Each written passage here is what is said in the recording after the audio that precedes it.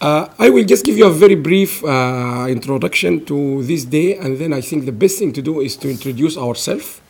We are recording this. Number one, Mervyn promised us he will do his best to make it live for the two ministers who are arriving now, sometime now, so they will see it even before Wednesday. So we will do our best. Whatever happened here, it will be available for them to watch it in their hotel, either tonight, possibly tomorrow. And we are hoping to meet them on Wednesday. This is the first thing. Now, I'm sure I have communicated this with all of you, but the initial idea was to meet them today, and they were very happy to meet you, both of them, the Minister of Education and Higher Education. But at the last moment yesterday, the day before, their visa did not arrive. So there is no way to come here. So the only way to wait for the visa to arrive, which arrived yesterday, and they left this morning, and I mean until night they said to me, yes, everything is fine. So they're supposed to almost landing now. So the ambassador said he will do his best to bring them here immediately from the airport before they go to their hotel. Inshallah, this might happen. But when I was in Sudan, just to give you the background, I met both of them. And I met the Minister of Education actually 2 times, very lengthy meeting than the higher education. And Professor Muhammad Tom, you know him, he's a statistician. He was the dean of the School of Maths. He's a well-respected academic. I'm sure you can read about him. I asked him, the situation of education is very, very, very, I don't know what to call it. It's a real challenge. He's overwhelmed what to do. Because I think the big problem for him, if you look to the education strategy of the United Kingdom, the first block is about the teacher. The teacher is critical in making the whole process work. But in Sudan, the teacher, unfortunately, no one even talk about him now, because you're talking about a school without classrooms. You're talking about schools without toilets. So you can't talk about the teacher without even the students, they don't have room to sit in. And he said, you may have seen him in the video, he need to build, I think 64,000 or 74,000, I'm not sure, classrooms. This is what he is aware of. He need to build them physically so students can go to primary school. I have seen by myself, we have been volunteering in school in our place in Madani. There is no toilets. I know when I say these people, they didn't really get that point. There is no toilets in schools. And the school I'm referring to, it used to be the top school in Madani. Madani, the second city in Sudan, is like, I don't know, like Birmingham.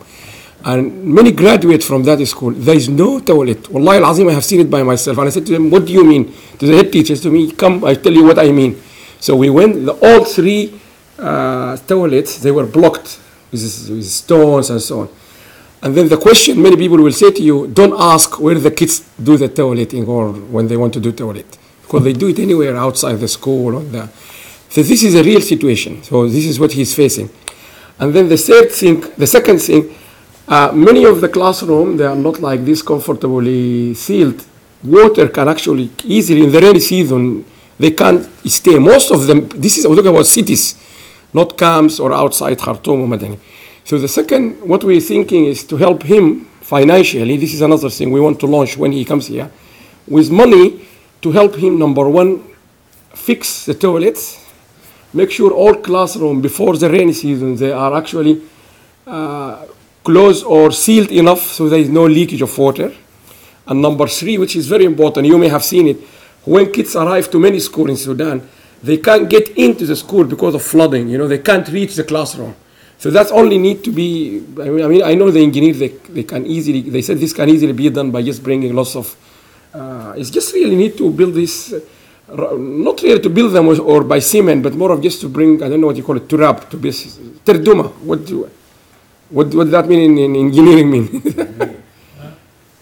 Just bringing, that's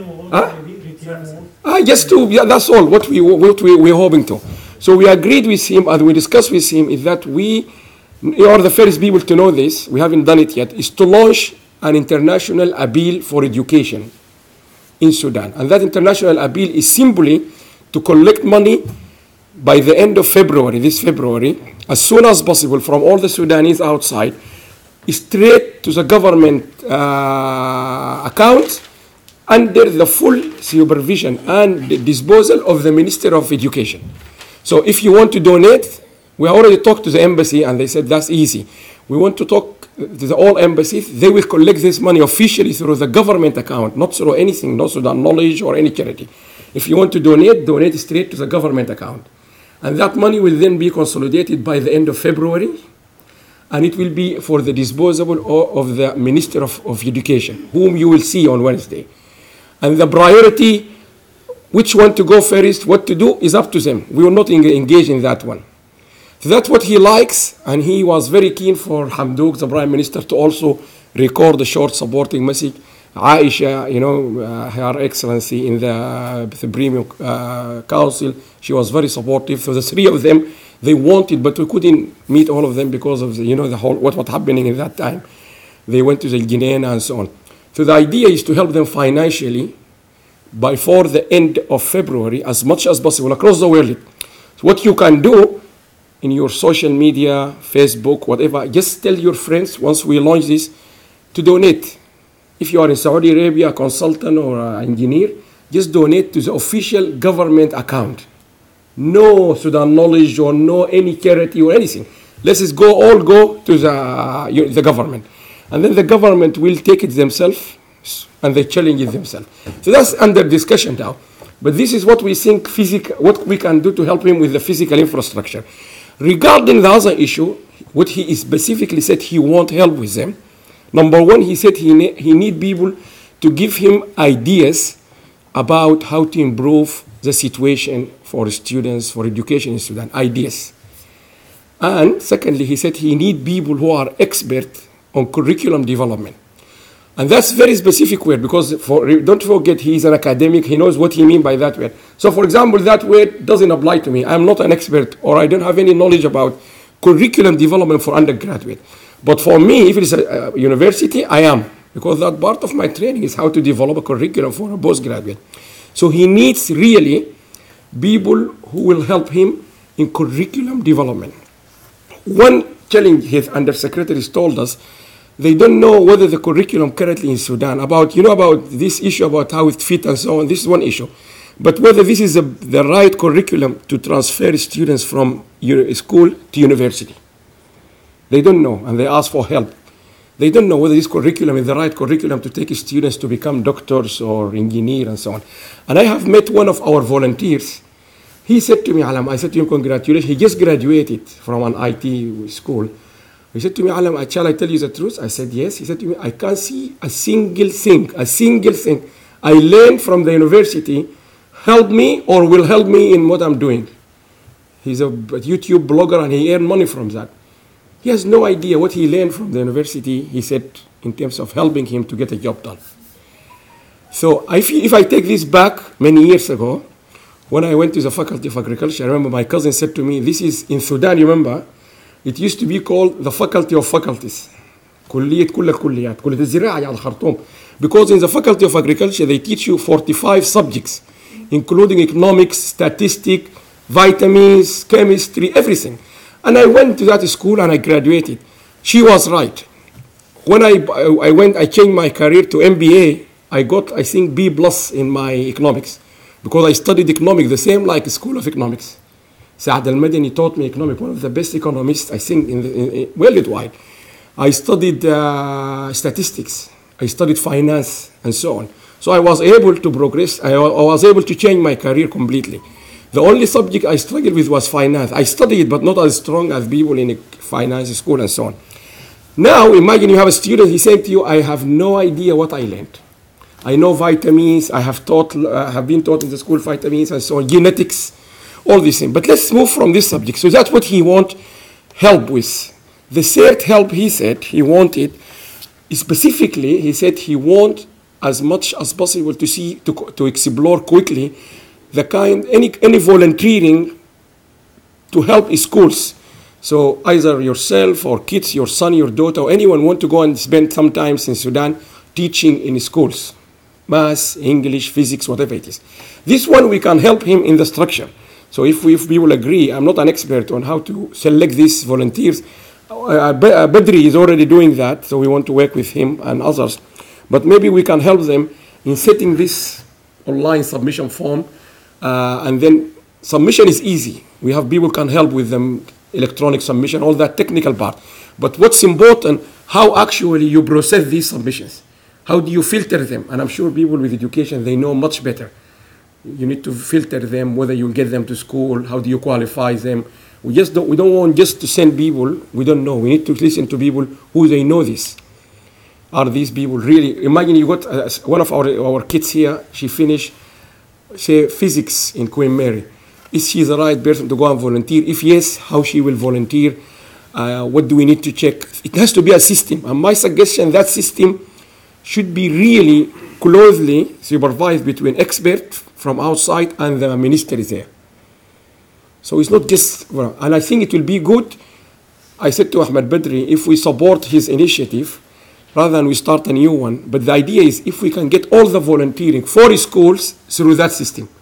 So if you got your cousin in Saudi Arabia or in America said, I would like to go and volunteer, you say to him, go to this system because it's, so we will support it and let it work. So this is the 3 point. He needs 4 ideas, people expert to help him how to investigate and evaluate the current curriculum. And number 3, any ideas on volunteering. So any one of you take this into account when you have your 5 minutes here.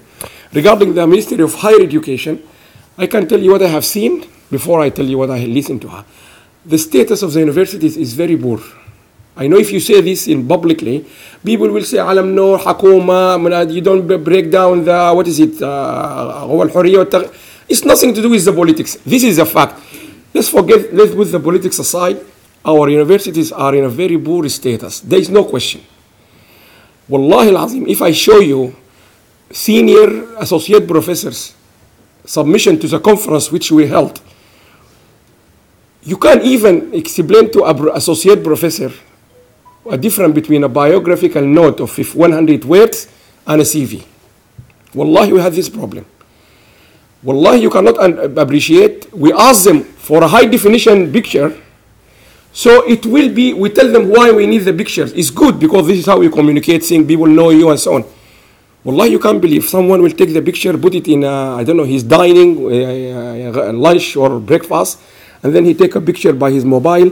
You can see the remaining of the dish's picture. This is the level of professionalism we have seen. I'm not against them. We are helping. This is where we can really help. Also, most of you, I think all of you, I know higher education is much easier because this was our field, but the situation is very, very, very tough. And Ahmed, and while they were teaching that last 2 weeks in the medical school, which is the best, not only in Sudan, one of the best in Africa, they can tell you when they talk, because they were there with Cambridge's team. They can tell you more about it. It's really difficult. When I met the minister, she said, yes, global ranking, now University of Khartoum is doing it, and so on and so on. Communication is very poor. You send message, oh, why you didn't tell us about this workshop, Alam? But we advertised it, but we didn't know. And then you ask, I don't want to try to mention names, so it will be, one say, I will circulate it to all University of Khartoum, and then we end up, it has been circulated, but many people didn't listen to it, didn't see it. And I said, but where did you circulate it? They said, WhatsApp. Forget about email. There is no email working there. Wallahi, I'm telling you. Anything on email, that means the same like the example, you remember in Saudi Arabia. They said if someone described, he's trying to explain to you where is his house, he said to you near that mosque on the right, that means he doesn't want you to come. Because there is many mosques on the same street. So email in Sudan, it doesn't work. And it's, in the same times, I went to University of Sudan, University of Science and Technology. جامعة السودان للعلوم والتكنولوجيا, right? Sudan University of Science and Technology. Wallahi, I was very impressed. They have 11 or 12 scientific publications. They know what is citation. They know what is ref. Wallahi al-Azim. Amal, what's his name? Bakhit.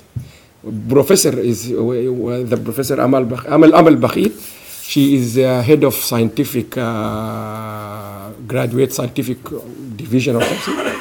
They know what scientific publication, and they already subscribe to the Nigerian-based database. They know how much it costs. They know the reviewing. They're very, very much advanced. So you can see that. What I found it overwhelmingly strange.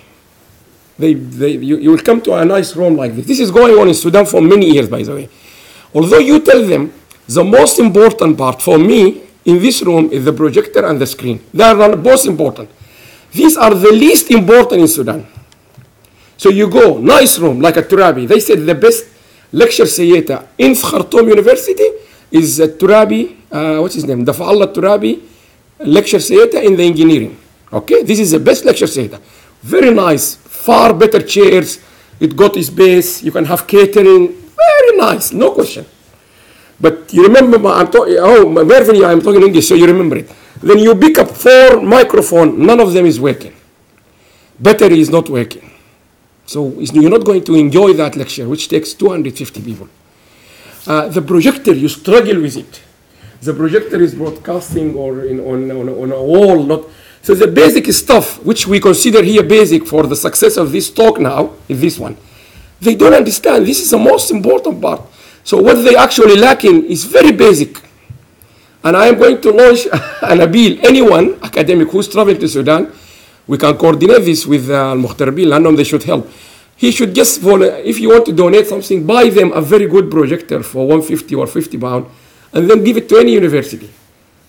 So we can maybe organize this with tax people. If you go through this system, it will be a tremendous help. If you donate to a university, not this big one, the small one, extremely good. So that's a big problem. All of them, they don't really have that, they don't realize the importance of this. And lastly, when we met her, I think she is overwhelmed. I think the challenge is quite a lot. And there's many issues, private, public, accreditation, auditing of universities, you don't know really. And you can see now that the degree to go through universities, many people have been promoted in the last 30 years. And we all know this. Many professors, they can't even write a paper in English. I think it's quite difficult to. I know I have met professors from Spain. They came to big university. They talk in non-English, but at least you expect them reasonably. A professor have not a single art publications outside Sudan. All his publications, I have seen one of these. Nothing wrong with the language, but it's not something usual we see. We travel all over the world. Even China, Latin America, India, not necessarily you go to a country, look to the Arab countries, they publish in English. But I have seen a professor from one university, he got the PhD, but all the publications are in Arabic and all produced in Sudan. So this is another challenge. So you have to appreciate, we don't want to criticize anyone, no, but we really need to help them. The scale is very, very serious. The good thing is, you will see her, she is very determined to help. But the scale is overwhelming. And the things I can tell you now, and this is recorded, by the way, I don't hide anything.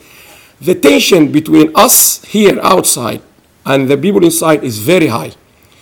You will be shy to say anything like this because they will immediately, you live in London, this is Sussex, this is not Sussex, lots of stuff, which I don't see it when I go everywhere. I have been to Indonesia, Malaysia, Latin America, I have been everywhere.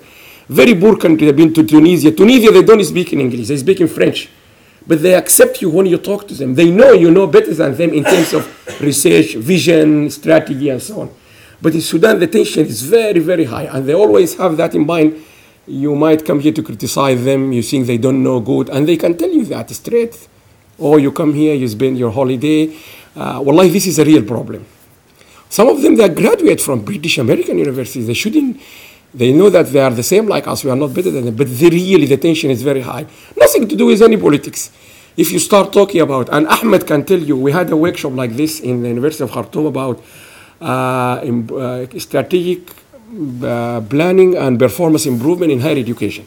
They actually appreciate it. And the things we were discussing, they were very basic. But I can see from many of the professors, this is quite a lot for them to see it, how important is it, like feedback. Ahmed was talking to them about how do we learn. He was talking to them about feedback from students. Students, they will tell you very strange stories. So this is where I think you need to think about the higher education. I wouldn't take it long. The conference, we had it, was very successful. The good thing is we managed to create a platform from all places, business people. We had partners from the business people, they came, most of the businesses, they came. Engineers, government. We didn't expect even to succeed. It was oversubscribed, and I remember in 2 days, or even the people who paid money for their food from outside, we couldn't get food because there is lots of number of people in the room. So it was very successful in terms of attracting people. So I think we can build on this for next year. We had people from different institutions, from private sector, and I can tell you the most calls I received to see and meet officials, you can't believe it, is from the Ministry of Interior. I was being called 3 times, and I met the minister, but I didn't put his pictures on my Facebook because I remember there was a big row on the media about the Ministry of Interior. They have 3-4 people I met with PhDs. There's so much talk about training, capacity building, more than any other ministry I met. I'm just giving you observation. I'm not saying this is the best people, but interestingly, the Interior Ministry has been transformed. All of them, they got master's degree, the same like UAE, I remember when we met them. 2 people I met, they introduced themselves, high rank, Dr. XY, that, and his PhD in strategic management. And they are talking all about training, capacity building, and they told me they came here to London 3 months, blah, blah. So you can still see there are some ministries high advanced in thinking about future training and so on. So I will stop here, and I think it's better, if you need to follow this one, the videos, we expect them anytime. All the videos have been recorded. There was I'm not saying dominant, but there are lots of medical and health sector papers on the conference. And Bani, I think he will arrive, he will stop over, Professor Bani, he's stopping over, he will join us at some point today. There was lots of articles on health, public health, and there were lots of people coming from Turkey, from UK, like Wael, people from Saudi, from America, from whatever it is. So, although, despite that, I'm very pleased we had lots of good papers this year on 2 topics we have never touched before, like mining. There was a big session, I think 2 sessions on mining. Very, very good stuff on mining, mercury, all this stuff. There was very good workshop there. And also, I'm very pleased there was a very good workshop on planning and infrastructure and city planning. It is led by our colleague from Scotland called Khalid. Was fully attended by engineers, by officials, government, really well attended. And also we had a workshop the first day on health and safety, was well attended. And we heard many stories there about lots of stuff. That's another area. So I will stop here. And I think the best way, if I can pass the mic on each one of you to introduce himself for us and also for the recording. This recording, we will make sure it will really spread. And also, if you in your introduction, tell who you are. And I think if you can narrow down at least one key or 2, 3 words about your expertise, and I can assure you, we will get this to everyone, Ministry of Interior, Agriculture, everywhere. At least what are the key words about yourself? If I will start by myself, my key words are strategic planning, leadership, knowledge management, technology transfer, and performance improvement. These are my key words. Yes, good afternoon. My name is Abdul Karim Ibrahim, and I am a senior consultant for Westminster City Council in London for community engagement and community development. I'm also a qualified primary school teacher. I don't have a presentation per se today, but I was interested in listening to what you said during your introduction about one of the schools in Sudan in terms of the facilities. So my question to you, and I found it quite shocking what you said actually, is there not a list of standard regulations that has to be met before an institution of education is opened? For example, here in this country, you have to have those facilities that you mentioned, such as toilets, such as places where to eat, and even play facilities. Does that not exist in Sudan? And if so, why have they not been met? Well, I think this is a good question, and I think maybe the best thing to do, because we will see the minister himself, and if not, definitely on Wednesday, that will be the first question. I think he will have to address it. I think very good to give it to him, so he can actually get exactly. Yeah. There are, but they are not being followed at all. Right. Not only in education, in many things. My name is Al-Jizuli Siddiq Mukhtar. I work with London Underground. I have an IT master degree from East London University. I specialize in management, IT, and I have a teaching practice certificate. I teach in Westminster Adult Education for 3 years. and I'm working with the community for more than 20 years. My name is Muna Rashid Diab. I've been here for 29 years, almost. My background is graduate from economics and statistics. I have been work like 6 years at Ministries of Planning at Sudan, working in a big range of Department of Loans and Grant, working with the World Bank in the bilingual development. And here in UK, I'm working in, I changed my career to education. So I have a degree of in education, bilingual assistant, TA, and facilitated from and training for trainee. My key work is community, families and children, education and learning skills, and training for training. السلام عليكم ورحمة الله. محمد شمو is professional and mechanical engineer, graduate, specialized in manufacturing and industrial engineering. I worked for most of my career in the car industry. Recently changed to oil and gas. My field of specialty is manufacturing, quality engineering. I deal with performance management, strategic planning, quality control, quality assurance. I do part-time lecturing at University of East London, and I'm here to try to help in the New Sudan. My name is Abu Bakr Shaddad. I'm a doctor, I'm a consultant gastroenterologist and hepatologist. I can also claim that I have some experience in the academia, as I worked for 4 years as a lecturer in medicine at the National University of Ireland in Galway. I'm also affiliated with a number of charity organizations both in the UK and the Sudan, and we have some ongoing projects which with the aim to support education and training in Sudan. We all wanted to work together and kind of join hands to do projects, especially with the favorable change happening in our country in terms of political interface, which should bring more hope to develop and improve the lifestyle and education and training and every aspect of life in our country. مرشح الحاج الصديق PhD researcher Queen Mary University in breast cancer clinical trial. الكيوردز حيكون العسل و honey and cancer research.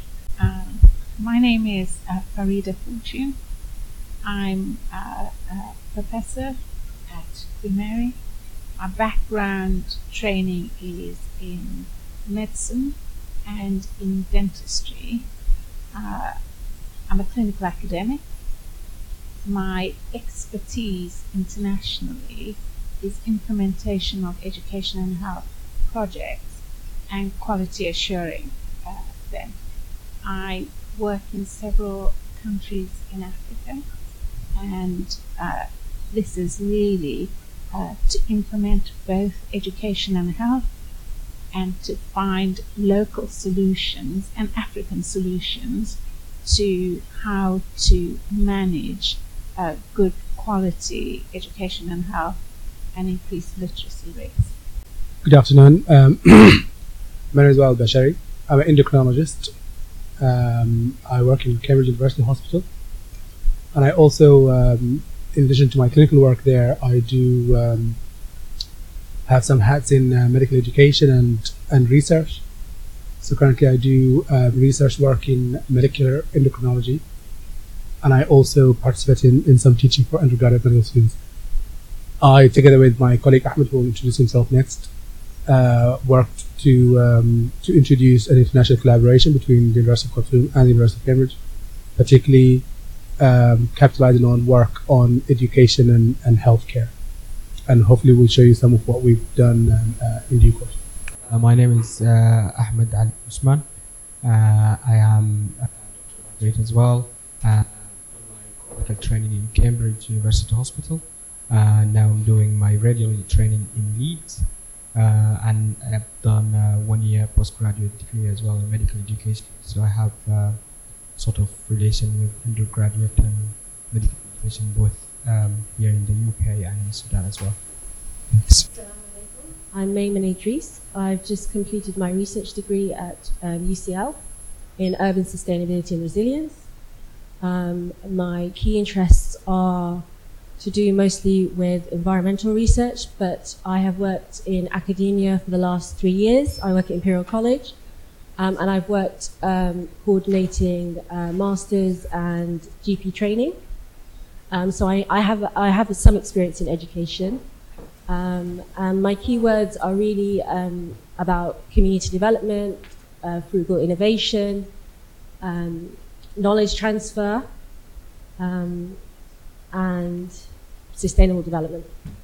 My name is Saif Bashir, a graduate of University of Khartoum, Political Science, and LSC, a postgraduate. I would label myself as an expert in higher education. Currently director of Smart Education, Logistics and Training Services. Keywords: higher education, accreditation, ranking, universities ranking, KPIs in education generally. Actually, the ideas to improve education at Sudan, we have to prepare our vision, how we want to improve the education system at Sudan by using changing in a curriculum and teachers and children, because there are the 3 cycles. We have to think about that. So our vision, it will be to improve the curriculum according to the vision of Sudan. What we need for the high education, what we need for the employee, what we need to develop Sudan as well. To explore the volunteers to help in Sudan. We have now a big generation, they graduate from England uni, and they need to go back to Sudan. And one of these things I have experience for my daughter. She want to go back to Sudan to help, to work over there.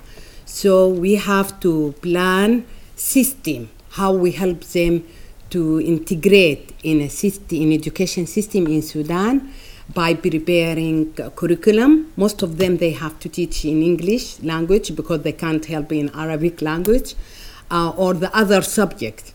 So to provide them by strategy and place environment to work. The other thing, teachers. We have to think about how to train teachers to be effective teachers at Sudan. Thank you. More than 5 minutes or less? We said about this volunteer, the minister was very keen. And our kids here, they don't speak Arabic, most of them. Yes, so this is why they... How can they help them? If they're not teaching English, if they physics, chemistry, so how can they teach them? Or how can we help them? We can help them by to let them to work for the English particular, but the other subjects they can't find themselves. And what is your suggestion? Shall we seek maybe other people who can speak Arabic? Yes, I'm trying to prepare to say something because Ahmed Bedri, yes, he has a very good and experience and view in that thing. We can try to find a formal channel to help them with the ministries of education there and high education. and try to have a training for them, because when they left for the first time, we have to try to like they have the cultural. My daughter, she facing that one challenging for her. When she left to Sudan, she didn't find her. Even she worked with the Care International. So very good organization, but she faced with the cultural thing, the environment. Like you said, that projectors, bins, whiteboard, they can't work in that environment until they have a money, resource to help them to work in that thing. Maybe from your experience, and if you have been in teaching or school very long time, do you think priority now to fix these rooms first, board, bins, as you suggested, and then we try to go through curriculum, or you think they can go alongside? Because that's something we discussed. Yeah, we have to go through all the stuffs together. Okay. The curriculum first, and build schools. Like you said, that without place we can't work. Okay. So place and curriculum, and after that they can start to find themselves, and they find outside. طيب يا بس في سؤال معلش I don't want to ask it بس لكن انا قلت يعني وانا اكثر زول فينا عندي experience في السودان مثلا اقول الوزير he likes what you said واحمد بدري وكلكم في السودان بيقول they might claim, they will say these people they are teaching in British schools which is one of the leading country worldwide in education, blah blah blah. It's not relevant to us. How can you answer them now? You are relevant to Sudan. Do you think yourself you are relevant to school, teaching, curriculum? Do you think all your other, like you, Sarah, all of those people, how relevant do you think you are to the school? I can be relevant. Yes, how? Yes. I can go back, and even when I'm left every time for a holiday, I've been with the school and my community and helped them. And every time I took curriculum from here, particularly I'm working now with the special education needs at nursery, and I have a channel like that to work with them. But my question, I can work like 5 years. My question, our generation now, how we help them to integrate in Sudan back. So if my daughter, she can go back, she can't work like me because I'm growing in that situation. Okay. If I didn't find toilet or good schools, because I'm being in a mainstream school in Sudan, yes. Not like my other sisters, they've been in the private. So my concern now to help the generation, this is the graduate people, to go back to Sudan to work. They can accept for a situation, but they need resource, financial first. Yes. They have to get a financial thing for them to start to work. Otherwise, they can tell me, how can I teach them if I haven't got pens or whiteboard or something? Because they're growing in environments like that. So you think the priority here is to get money? To get money first. Money is important. And most of the teachers, they go to private teaching because they said if they do private teaching in the afternoon, they might get 6 or someone told me I get 8 million Sudanese, which is like many times than my salary at the school. Yeah. So in the school, his salary is maybe 2 million or 3 million. Yeah. In just private teaching in homes or something, he can get 8-9 million. Yeah. So that's why he ran away from early as possible, 3 o'clock, 2 o'clock, and so on. Yeah. Financial, because I'm a parents governor at the primary school. You know that I'm being in a finance committee. The child, it cost in a primary school nearly 4,000 for a year. Look for 4,000 per child per school. Mm-hmm. And financial is a very important. And the curriculum, because our children or a teacher, I believe now in other curriculum, not if I'm going back to Sudan and I want to teach, I can't teach with the same thing in which I'm growing, or the same thing now, the ways of the teaching. Definitely I have a new idea, teaching, play, using the other teacher style. I have to use the 3 things because everyone has his own neat style. So definitely I will have a new idea. So financial, curriculum, ways to resource. So a lot of things they have to work all together to have good outcomes of education. Excellent. Thank you very much. Thank you. Anyone? Yes, who want to come second? Yes. If you come here, it will just be good for him to record you. Assalamu alaikum. I just wanted to add to what Muna said, that indeed we need more international influence. I feel the education system in Sudan is dated. I have my own experience actually. I worked for nearly 2 years with an organisation that ran young professional development, so similar to what we call graduate schemes here. And what I found was that graduates would come out of education, university, and they would have absolutely no transferable skills. They have amazing knowledge, and they seem to do their own research, so they don't base it on the books that they read. They go online, they do their own research, but they don't know how to implement it. They don't have any work skills. And I spent a lot of time just developing simple things like basic business English, things such as negotiation skills, communication skills, and all the graduates that I had about 20 graduates, they all went on to work very well, went on to do master's degrees. I'm still in touch with them, and they all come back to me, even now, 5 years later, and say, you know, just that year that I spent with you changed my life. So I think it's really important to talk about, you know, capacity building, that people can go back and support education in Sudan and develop it. It's not, what's the word? We can't give up on the education system. We just need to improve it. So there's potential for it. I remember in Sudan, when she was with us, you are one of those, she referred to them about English, because you think your Arabic is not very good. Yes. How did you find that a big challenge for you? Because at first it was a big challenge. Actually, my organization, everything was done in English. So the IT system, everything,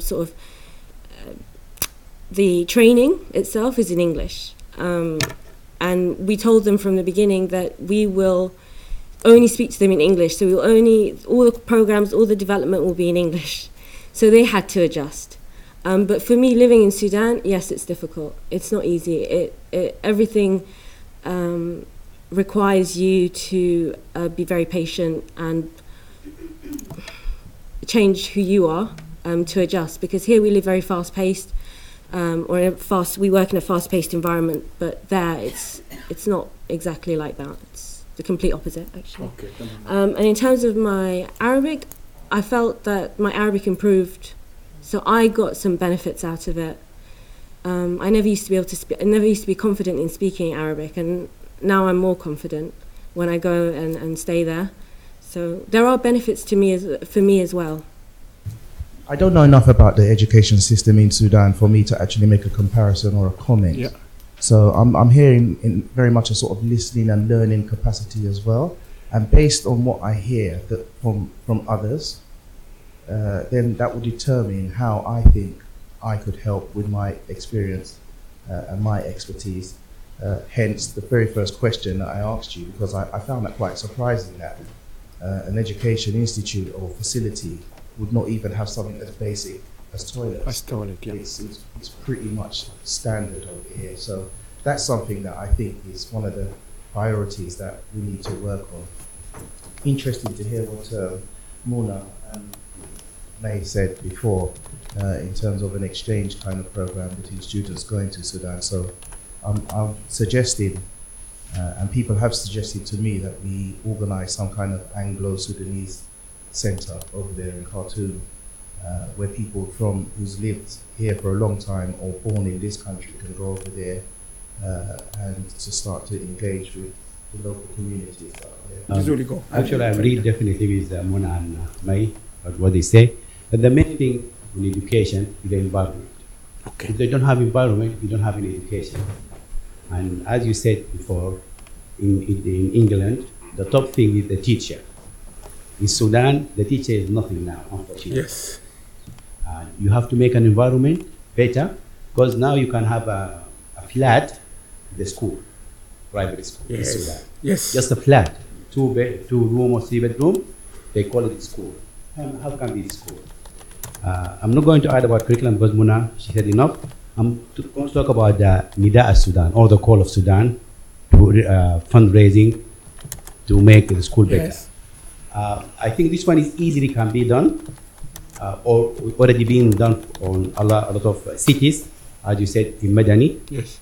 They graduate from the school of Madani. Yes. They collected money and they grew their school. For their school, yes. And we have one in Amiria, Umdurman. Yes. They already have the Fourm, and they suggest they need about 1 million to improve the school.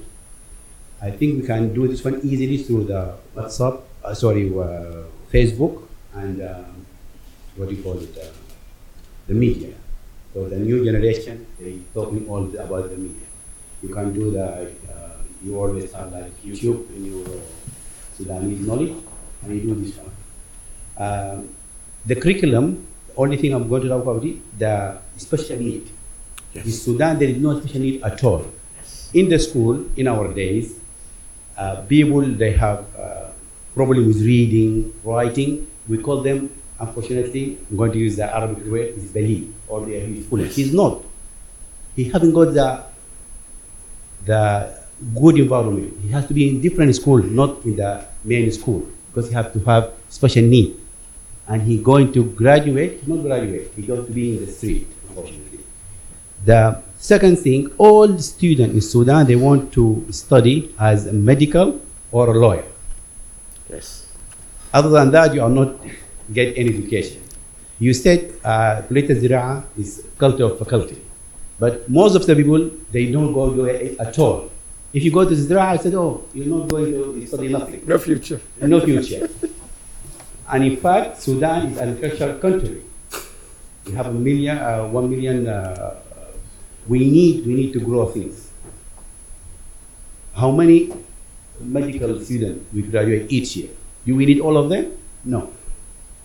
Most of them, they are not having a job now. They have a rickshaw or amjad, or yes, because there is no good. The working market, they don't need them. We have to have education to need what we need to build our country. Wallahi, Jazuli, just to add to this one of the things we discussed with the minister, and he also liked the idea, which is, we said to him exactly what the Jazuli said to him: every single school in the country, therefore north, west, whatever, the graduate of that school, that's what we did in Madani in our school. The graduate of that school, they are already doing it, but if you or Hamdouk or someone really go to the TV and make a very strong, articulated talk, people will ask people to be more structured. So for accountability, for the benefit of and every single school in Sudan, despite the lack of implementation of regulation, is still associated to one local authority education system. So you already got Ministry of Education affiliate in all cities.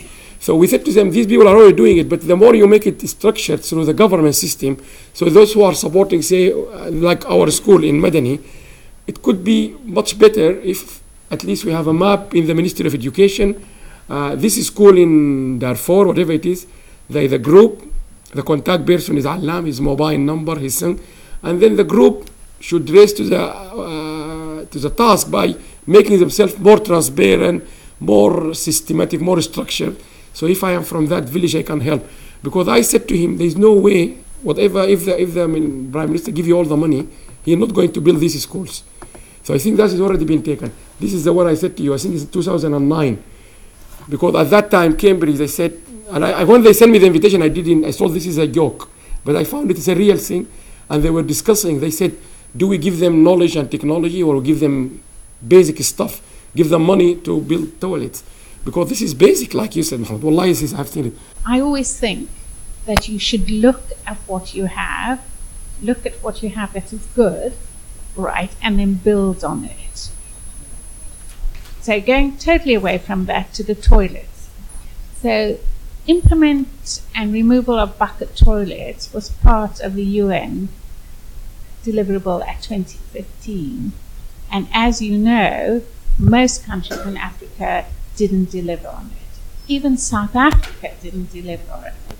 And in the end, they've got a company from America to try and help them do that. So I think there's two things about toilets. That in Africa, there are not a lot of toilets, full stop. But we have a thing about toilet being European toilet. So there's cultural barriers to having European toilets. I know when they tried to implement them in India, people just wouldn't have them. So firstly we have to say, what do we mean by toilet and what should be implemented for a toilet? Because it's a basic necessity, but it might be different for different communities. And so I think that's quite important. In Ethiopia, there was a huge problem about toilets, and they actually had a national program of implementation of toilets, which were slightly different to the European model, but they did countrywide implementation. So you have to be working with people to do that. I mean, so that's the thing about toilets in schools. My other thing is, why is the literacy in Sudan 60%, and the literacy in Zimbabwe, which is much poorer, 90%? That's also a cultural barrier.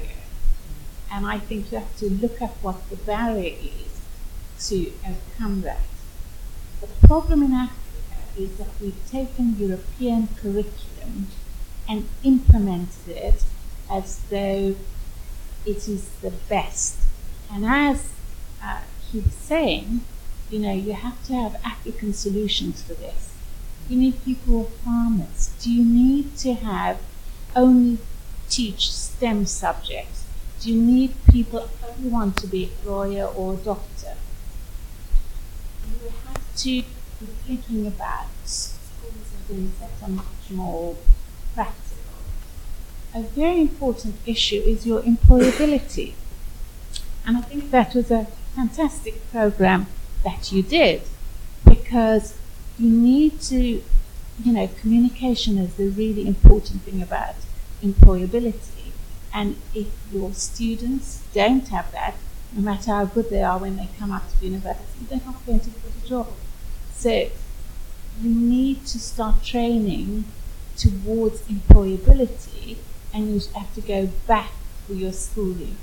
And the big thing is to put governance and a framework. So I agree with you that at a national level there has to be a framework that everyone is implemented and everyone buys into.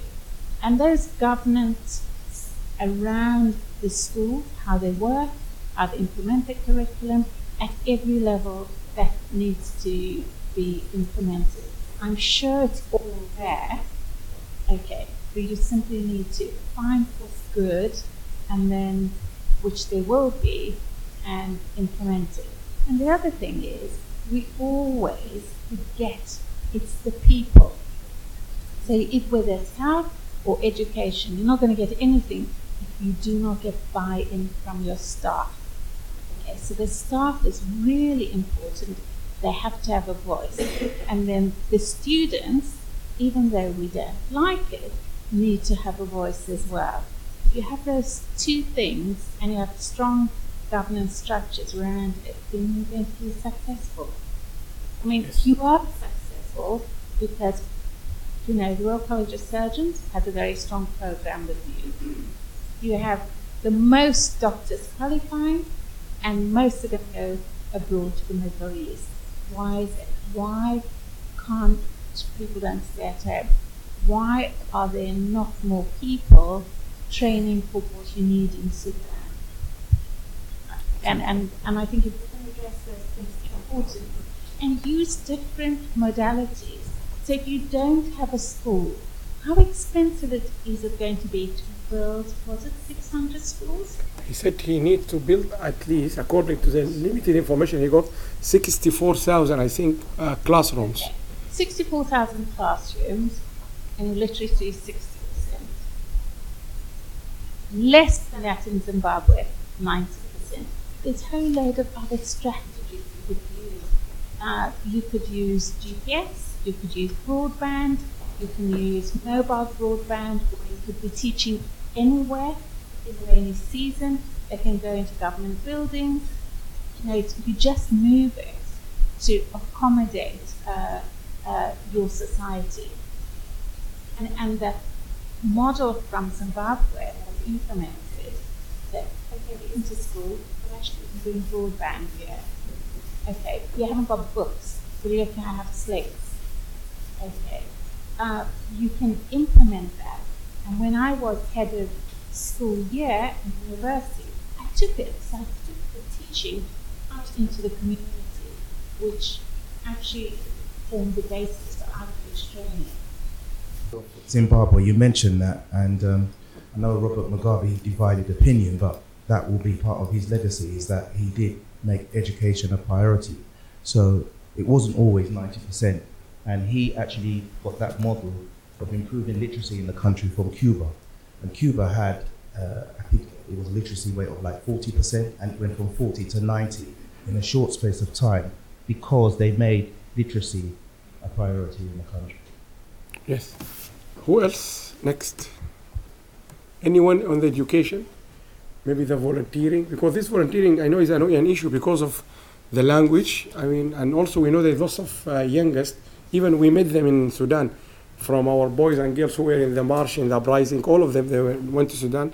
And I can see we can benefit from them if they can speak in Arabic. They can teach physics, chemistry, whatever it is. So any other suggestion? I give it for the volunteering. I think it's better to liaise with Ahmed Badri. Ahmed Badri program, It's yes. already existing and has been working for 20 years. Yes. As you have a say in Sudan, if you want to destroy anything, form a committee. Or yes. It's better to working within the thing that already exists. Wallahi, this is what just to help them you. an idea to improve them. And I think this is exactly what we're going to be advocating in the next 2-3 weeks. I just came very ill.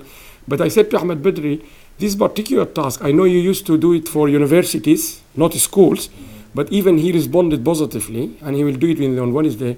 We said to him, why not we all, not us here in Sudan Knowledge of the university, all initiative to support you in what you already been doing well. Yeah. The Queen acknowledged it, and you have been doing it genuinely without any political or anything. It's a charity. Yeah. So imagine if all we support that scheme, and if all we empower people like Muna to help in the education. Because I can tell you, one said to me inside the British Council, I wouldn't mention the exact name of that initiative, but because it's sensitive. The advisor, the British Council, I mean, I'm on record now, they have an associate professor from the University of Khartoum. They employ her as a consultant for the British Council. And she said that to me inside. Mervyn was with me in the meeting. She said, there's too much of things which we think they are not relevant. And she gave me example of an education initiative they invited to attend with the minister himself. Maybe he can talk to you on Wednesday. Completely provided by people who have nothing to do with education. Education initiative, nothing, absolutely nothing, not in their profession or in their experience. Do you see what I mean? And she said to me, that's from the start. Alam doesn't fit. From the start. I can understand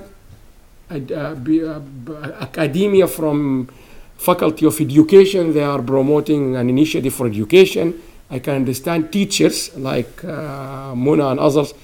But from the start, she said to me, I found it very strange. But then I went, she said, to try to understand. And this is a problem I think we all facing, by the way. We are not organized, the professionals, and the one they are looking for us. While we were in Sudan, while was there, Muna and Mamai was there. Every day when I go at night to my bed, before I just look into the Facebook, I can either find or found out in the morning there was a conference. Sometimes the conference was in the same friendship hall which we were there, by another group, whether American from other country, whatever, without mentioning countries, or there is something tomorrow. We don't know about them, they don't know about us, or maybe we know about each other. So this is a big problem. The flux of us giving them, if we are not organizing it, it will be of no use. And their capacity to absorb all this is almost zero. They don't have anyone who is responsible in the ministry to listen to Alam or listen to this. There's so many flux. But I think, yes, I agree. If we can take this, the volunteering of Ahmed Badri as an example, and we apply that to all other initiatives, I think health, that will come to higher education now. So many, in Sudan, I met five groups doing with health, 5. Exclude the Cambridge one, 5. All initiated by doctors, consultants from America, from UK, whatever it is. And they are doing initiative. Imagine I am the Minister of Health and you giving me all this. I will meet Alam, okay, I take from you. And I imagine they don't have what I found with all ministers, which is very interesting. Here, when you meet a decision maker, the most important person, I have said this many times, and one day I had a picture with Cameron, what's his name, David Cameron, from a plane, when he was just getting off the plane on the, what do you call that? There was a girl, his top BA is a girl. Cameron, his top BA was a girl, a woman. She sneaked because she doesn't go through the protocol, you know, she sneaked and she ran out quickly so she can get out. And I said to them, this lady, she earned, I can't remember, 400,000 or 500,000, yes, almost $500,000. But if David Cameron turned and he said, how many schools in the UK we have, she will answer him. How many are this? Top, this is the most important people. All the ministers I met, they don't have even a single one of them. You meet them in the meeting, all the people are us from Germany, Sheikh Babikir, no one from the ministry just taking notes, all of them. And that's basic. Imagine the recording we did because we didn't have to come back to him to record. There's no one to take notes with the ministers, all of them. And you have the tea, coffee, all kind of nice juice, everything. No admin there to take notes. So how would they retain the information? Excellent. So this is one of their basic. But the problem, I think what we can do, there is many people told me, if we push too much of this visit, like you go and talk is better, tell them how important this basic stuff. A BA is most important than anything for a minister. Number one, he must have a BA with him, writing notes and who is Alam, taking contact details, number. The basic thing I start when I learned, they said to me, don't go to any place, Alam. When I was trained in a marketing in Scotland, without leaving with the contact number. Imagine now, don't go home without having contact of all these people. Imagine you go to a ministry and you leave, no one knows where to reach you. So we will go. Anyone else on the education before we go to higher education? Safe. Everything, everywhere, every venue, every government department and institution, you name it. But the good thing is, when I heard the nomination of Professor Muhammad Al-Amin Al-Toum as for the post of Minister of Education, I was very pleased. Why? Because Professor Muhammad Al-Amin Al-Toum is one of the very few University of Khartoum professors who has dedicated a lot of time, of his own time, in researching and publishing and writing and exploring on issues that relates to education and higher education. And that's why when in his first press conference, he stunned people by the data and information he presented to people. People expected him to talk about, we found this and the destruction here and there, but he spoke with figures, he spoke with statistics. Everybody was shocked of the reality of the situation. I'm sure we will listen to him when we see him, if we are lucky to see him on Wednesday. He will tell us about what he has found now, having spent almost 3 months in the situation. Obviously, he's going to tell us what he has seen, what he has found, and also he will tell us what he is planning to do, and probably will ask us, what do you think of this idea or this or that? and then we will have the chance to give our humble advice to him and Professor Sghairun as well.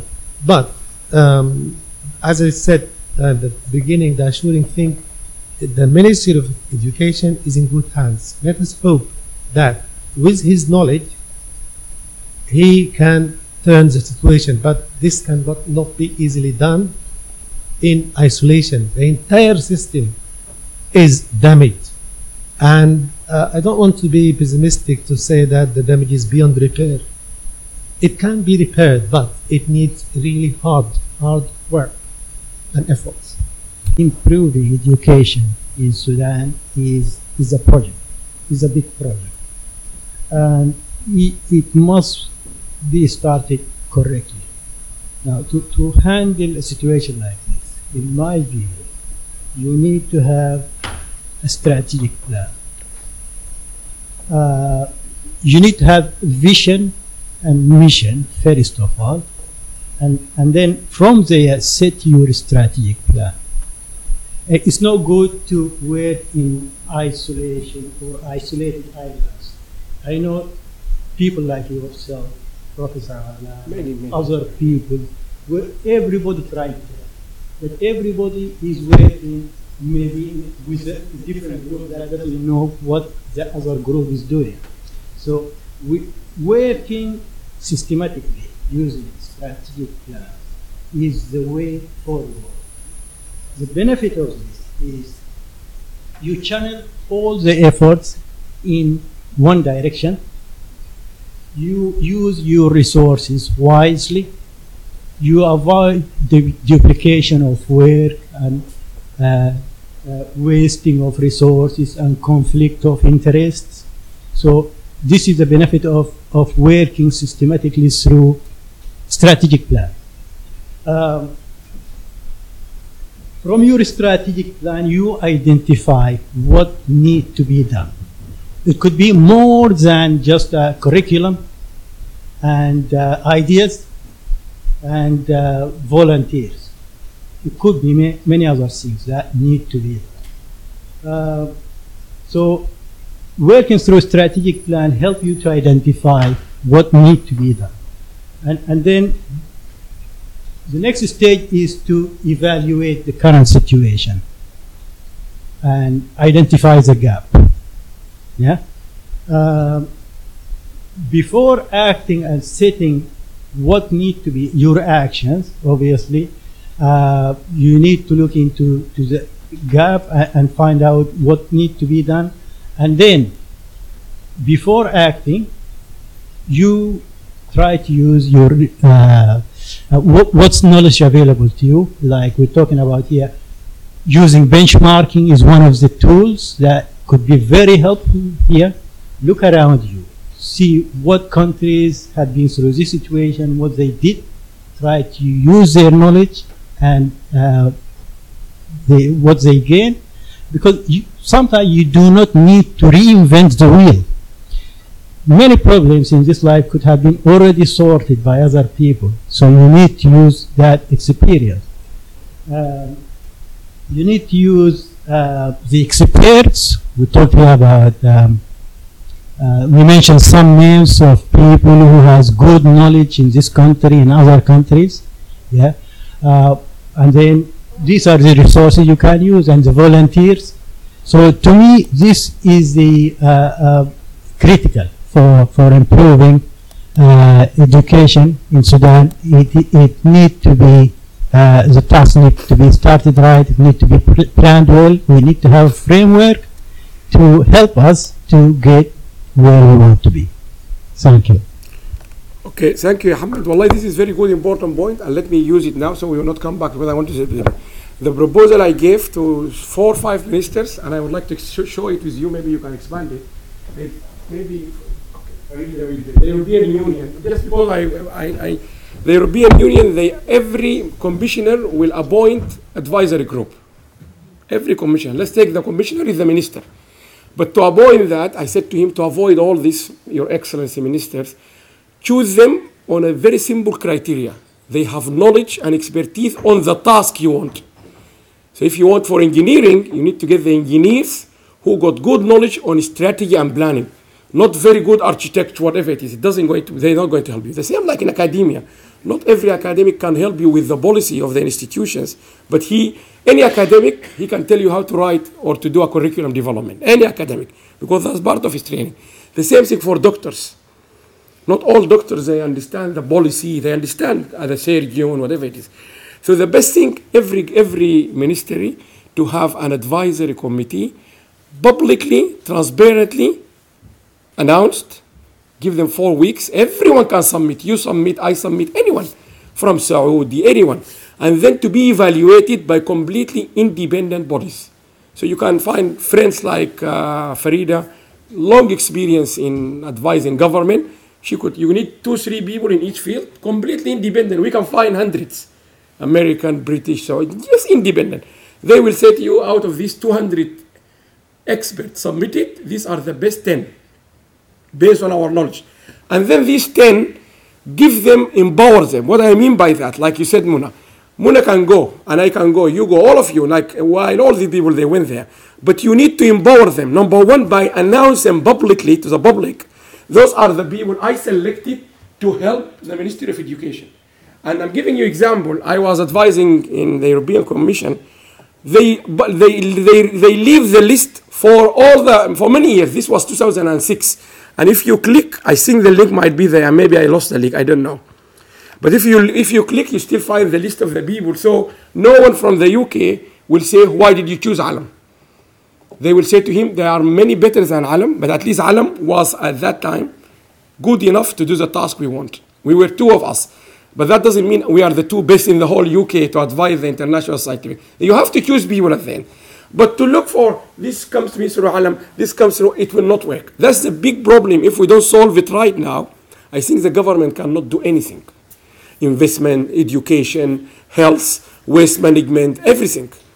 They have to do it quickly. The problem which I found in these 3 weeks, you don't know how to challenge this discussion to whom. Do you give it to the Prime Minister? The minister themselves, they are struggling to reach Prime Minister. I'm sorry to say this in record, yes. He tried to contact the Prime Minister for 2 days. He couldn't get through to him. Imagine a minister can't reach a Prime Minister. Whom to challenge this through Al-Hurriya or Taghyir, I don't know. Who really can listen to this and understand this is the only way to advise government? And I remember at Sussex, we had a colleague of mine. His title is a professor. He was telling us the science of advising government. Advising government is a science, people. So this is, I think, if we all work on this one, I think it will help. Let's all people across the world come together, filter them, and probably in the engineering you have 5 categories. One of this category is those who have a good knowledge on policy. And then when it comes to structural engineering, maybe to implementation, there's another people. And that's what I tried. I discussed this with many engineers when I was there from Qatar and so on. And I said to them, engineers, I am not engineer, but engineers, there are different categories. Some of them, for example, if I need to advise in medical education, there are people who are doing medical education. They are teaching medical education. They are much more relevant than other, for example, experts. So I think this is a very good point, Muhammad. Wallahi, what I want, if we can, at least through these 2 ministers, and I think there's the lady who we're going to watch today, director of investment. She is in town, I think. Today she had a talk. If we can challenge it through 3-4 ministries, I have the contact to the Ministry of Interior, so they can build advisory board on real advising or advisory experience, and then they can take it forward. And then you make this committee public, transparent. They are not getting paid. They just travel. They meet every 3 months, and they will help the minister. But everyone, we stick to them, and every new initiative will go through them. I think that will help. Now, I think we need to go to the higher education. Right. I tell you the story behind this. I was working on a research about manufacturing and the industry in Sudan. I came back from Sudan last week. And one of the outcomes of this research and investigation was something related to education. So let me take you through this.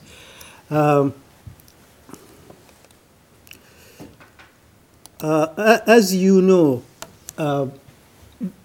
in the new Sudan, we're seeking to improve our economy. And one of the ways to improve economy is through improving production, industrial and agricultural.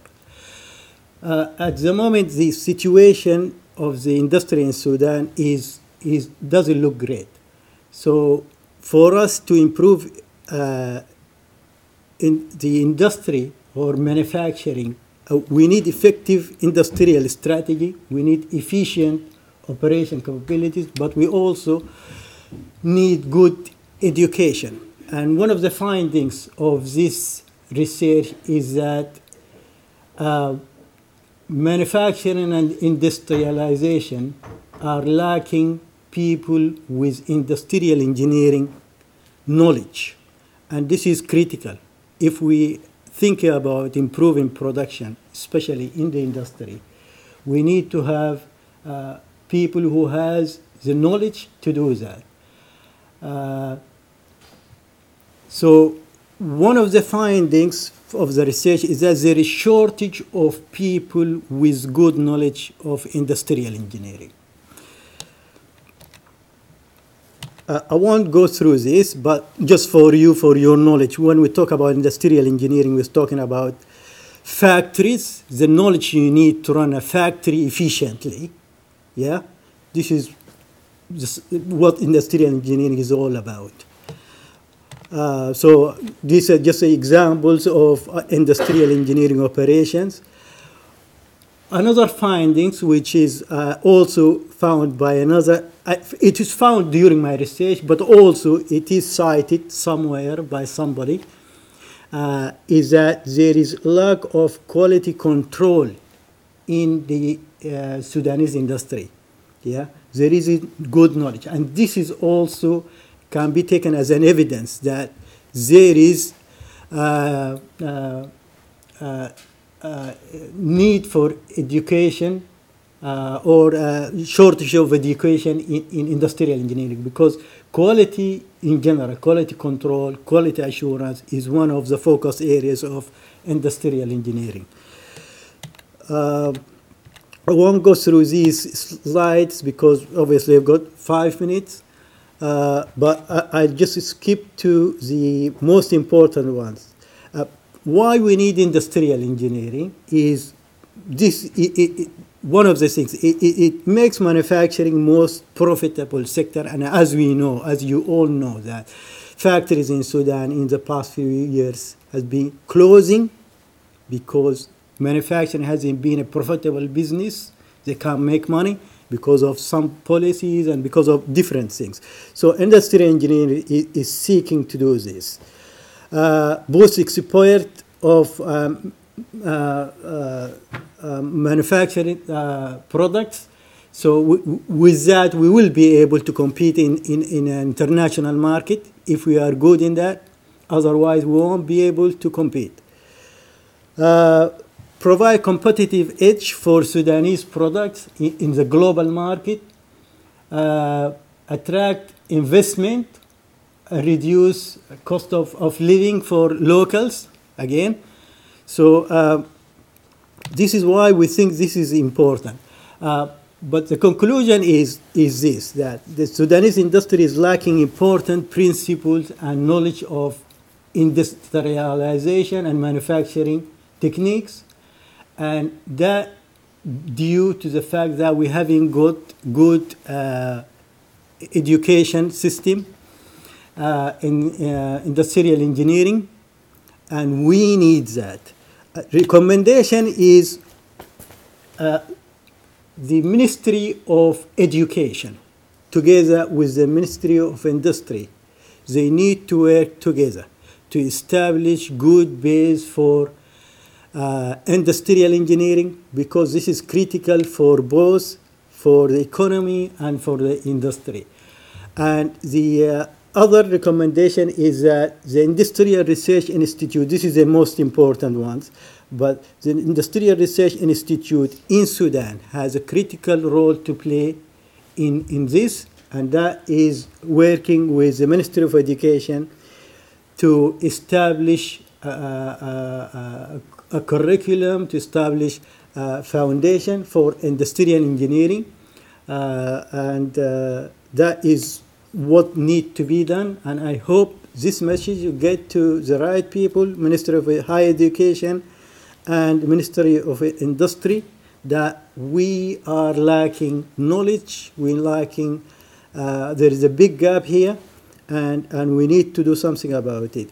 Recommendations also, if it comes to identify the curriculum, we can help on this definitely with our knowledge as being lecturing in this field, as being working for over 20 years in the industry, knowing the techniques and what need to be done and what is a gap. So that is something we can help for, but at this stage we need the message to get to the right people, and as soon as we get a green light that yes, we want to do this, we offer our help. Thank you.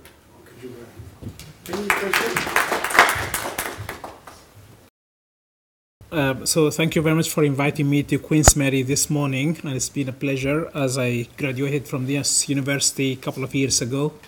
So thank you very much, and I would like to talk about a project in 5 minutes, so I'll try to be very fast. As you can see in the screen, the project is titled Sudan Health Library or Sudan Learning Management System Initiative. And the running title is an innovative way to support teaching and learning in health sciences in Sudan. I'm, by the way, Dr. Abu Bakr Shaddad. I'm a consultant physician and gastroenterologist working in East London. And I thought of this project when I was working at the National University of Ireland, and this is a picture of our campus at that time. I worked there as a lecturer in medicine for 4 years. And the actual idea arose from the recent expansion over the last decade or so in the number of the health education facilities in Sudan hasn't been met with parallel support in terms of provision of educational resources and infrastructure, which created a very difficult situation for many of the students and practitioners alike. So we thought of an innovative way to try and bridge the gap and introduce an interface which could bring different parts of the Sudan in one learning hub, if you want to call it, that could provide some modern learning resources. This would also have the benefit of unifying or reducing the difference in the curriculum between different institutions around the country. And obviously it will cover the gap in the shortage and the lack of educational resources. With the old ideas in mind, in the past people used to buy books and carry them, textbooks. We know all that nobody read textbooks these days. And with the advancing technology of the internet and also the availability of a smartphone and devices which can access the internet, that create this model is a possible way to go through it. So we thought of the what you call it, VLE, Virtual Learning Environment, or LMS, whatever you like, Learning Management System. We have gone further to think of what we can provide through this to our students, researchers, and undergraduate and postgraduate students in health sciences, all health sciences, medicine, nursery, midwifery, dentistry, and all related subjects and disciplines. I'm going to skip these few slides. We had a kind of a very thorough search for different models, Blackboard was very expensive. Moodle is really affordable, and Moodle stands for Modular Object Oriented Dynamic Learning Environment. We thought Moodle would be the best model to use because it is free of charge. However, the cost of IT support, hosting, all of this security is there. And we went and we have done the, at that time we were targeting these institutions to link them out. We thought of the project funding. We got some fund initially to link up some kind of databases and resources for the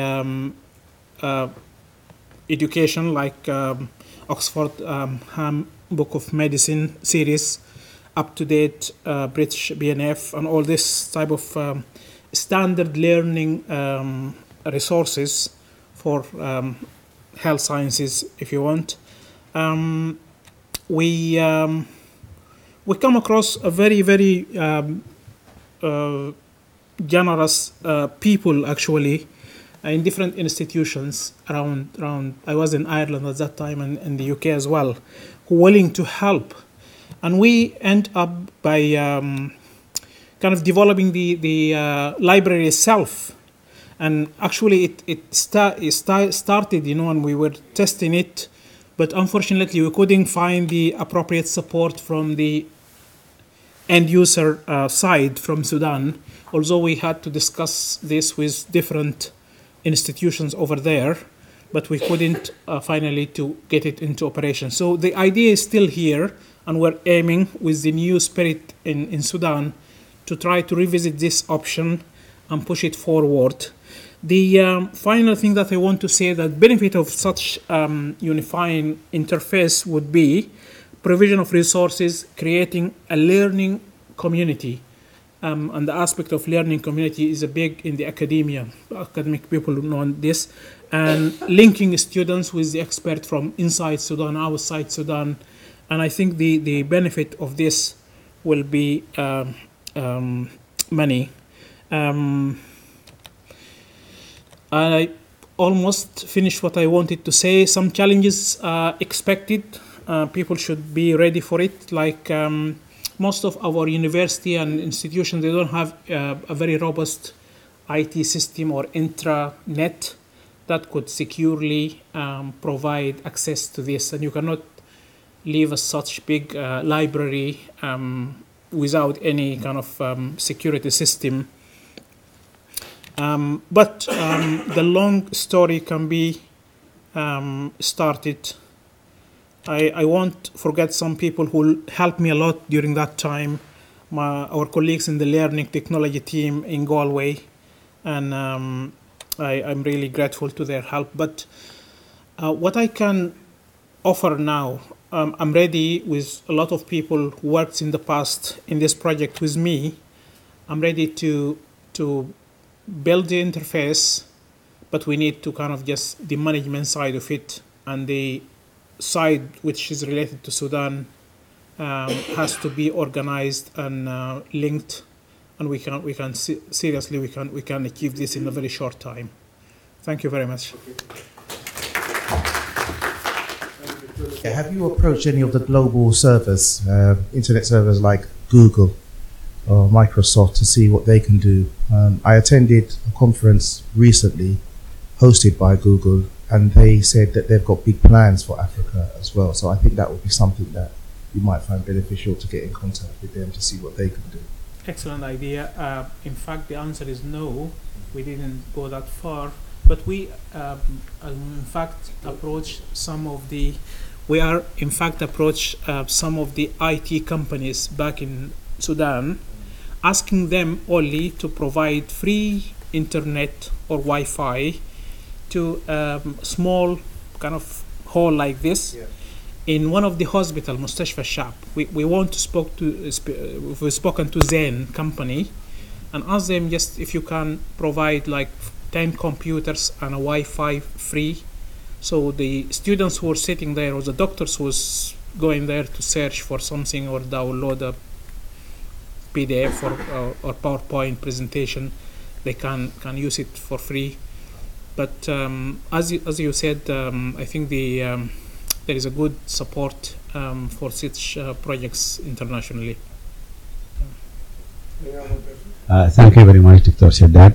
It's a very good project, but I think there is is infrastructure. And for example, in my home, my call, they said, move from this room to the other room because the internet is better. I think this is the main thing you have to face it first. And if I'm wrong, Dr. Alam can correct me. I think he initiated that the library from Sussex or Oxford for $50,000 each can access it. The problem internet in Sudan, not the internet. The internet in general is very weak. I think there is no people can access this one. This is the first thing. The second thing, even the big organization like University of Khartoum, the dean or the head of the Khartoum, if they ask you, can you have an email, you're expecting to be .khartoum.Sudan. She give you an email, Gmail or Hotmail. I think this is the main thing. And good luck for the project. Yes, actually, the infrastructure is weak. This is one, but also the culture is also not there. Still, people need to, but we have to. This is part of the process. I think we should prove before we run. So that's right. Actually, I think it's brilliant, and you have to rely on the young people. Whatever we think here, every kid in Africa has a phone, right? And you don't have to go through Google or one of these multinationals who immediately own all your data. You can use, I can talk to you about using satellite, okay, and with the $50 phone, all right, you can access data. So we provide satellite connections for education and health with cheap phones, okay. I know the internet, you know, even in South Africa, you're in one room and there's no internet, you go to the other room. So the coverage there isn't very good, right? And it depends on who's supplying it. But actually, if you work on a satellite with cheap phones, you'll be able to do it. It's a brilliant idea, yeah. It's a brilliant idea to use a platform, okay, and use a virtual BLE, and people can take data off that.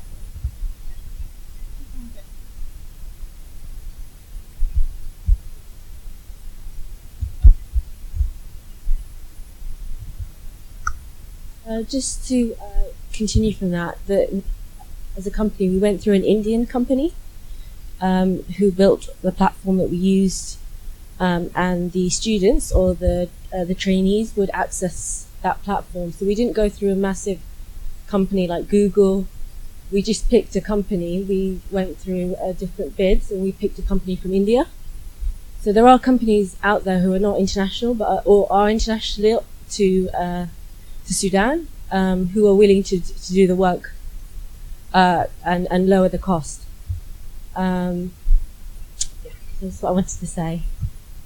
Well, I have an argument going on, and I even said the minister said this is not serious, but it's serious.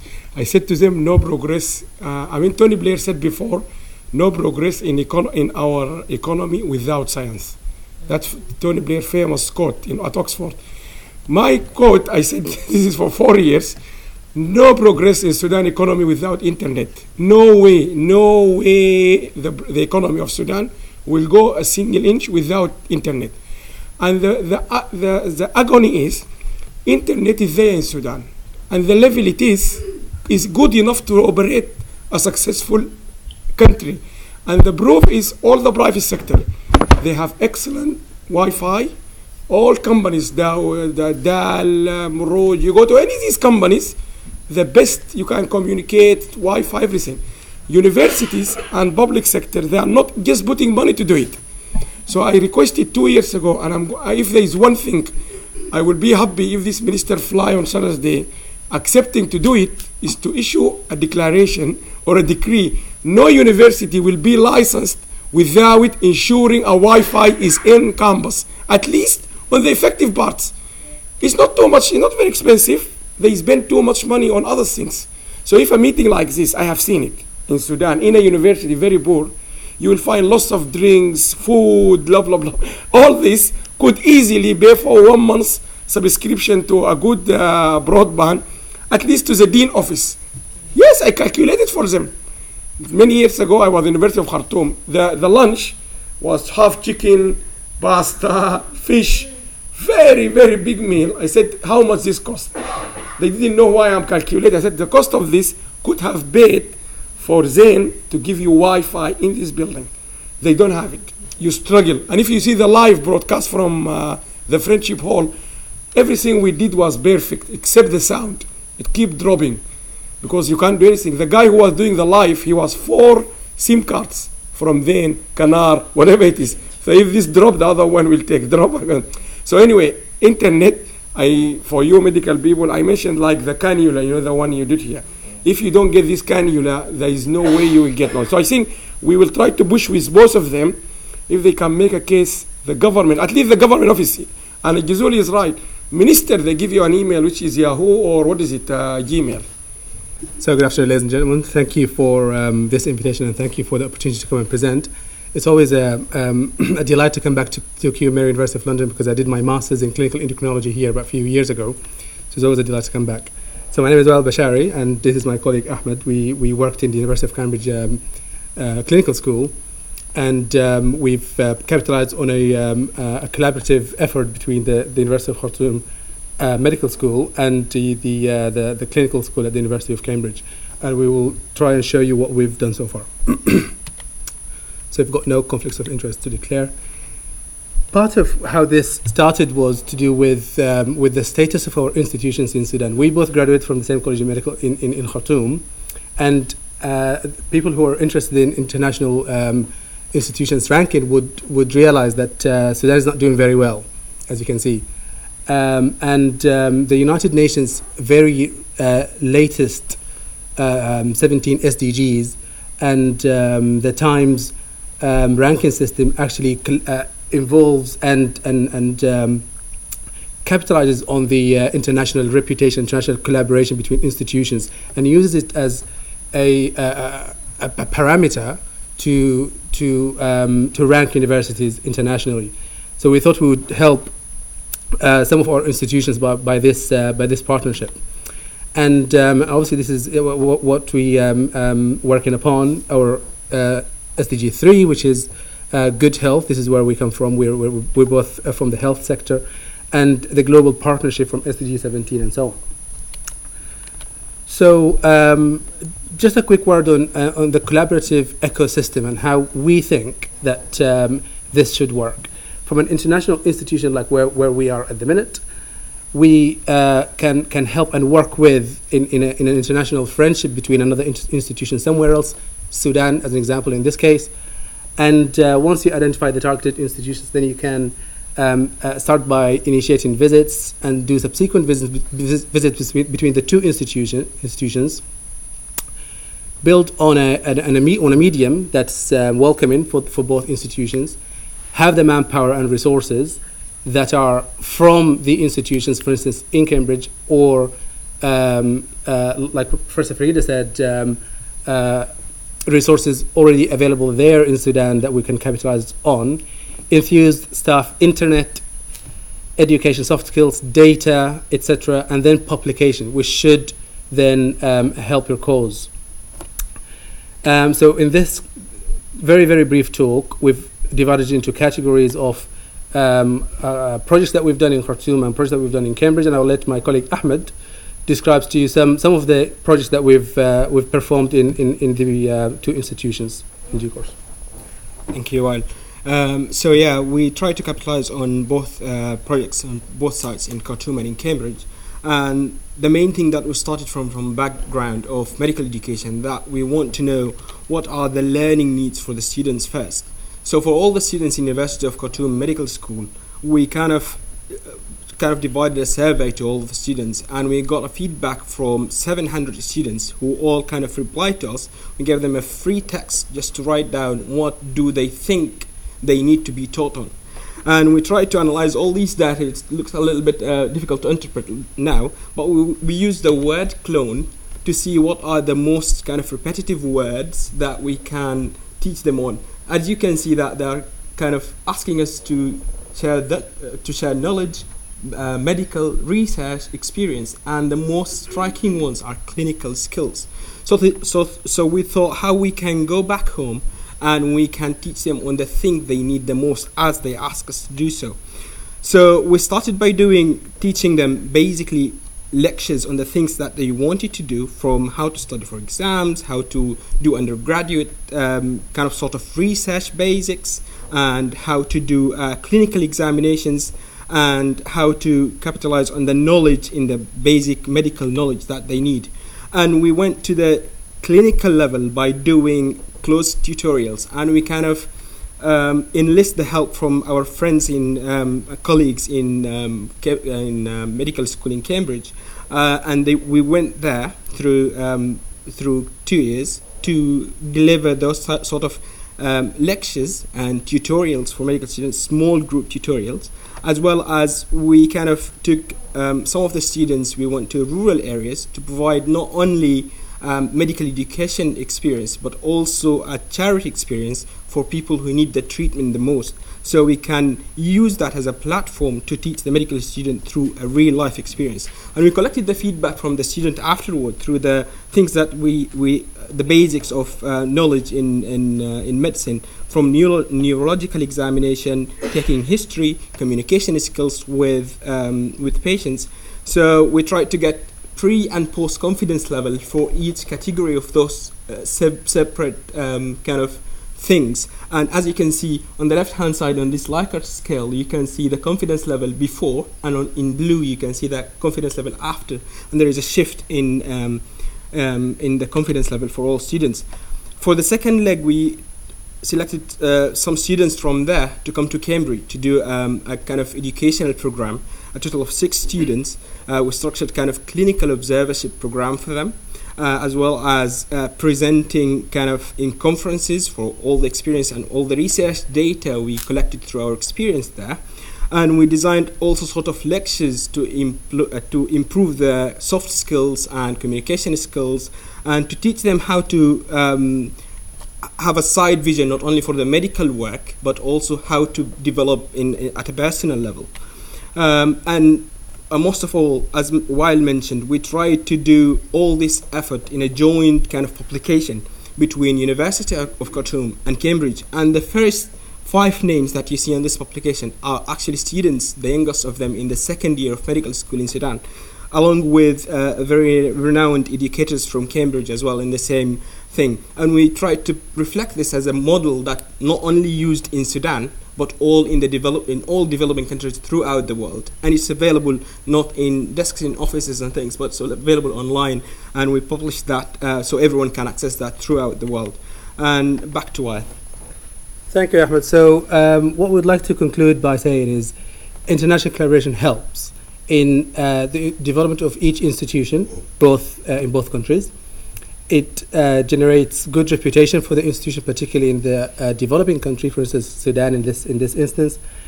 And students and staff in institutions in Sudan do need opportunity. So this helps them by get them into opportunities. They've networked with visitors from the UK.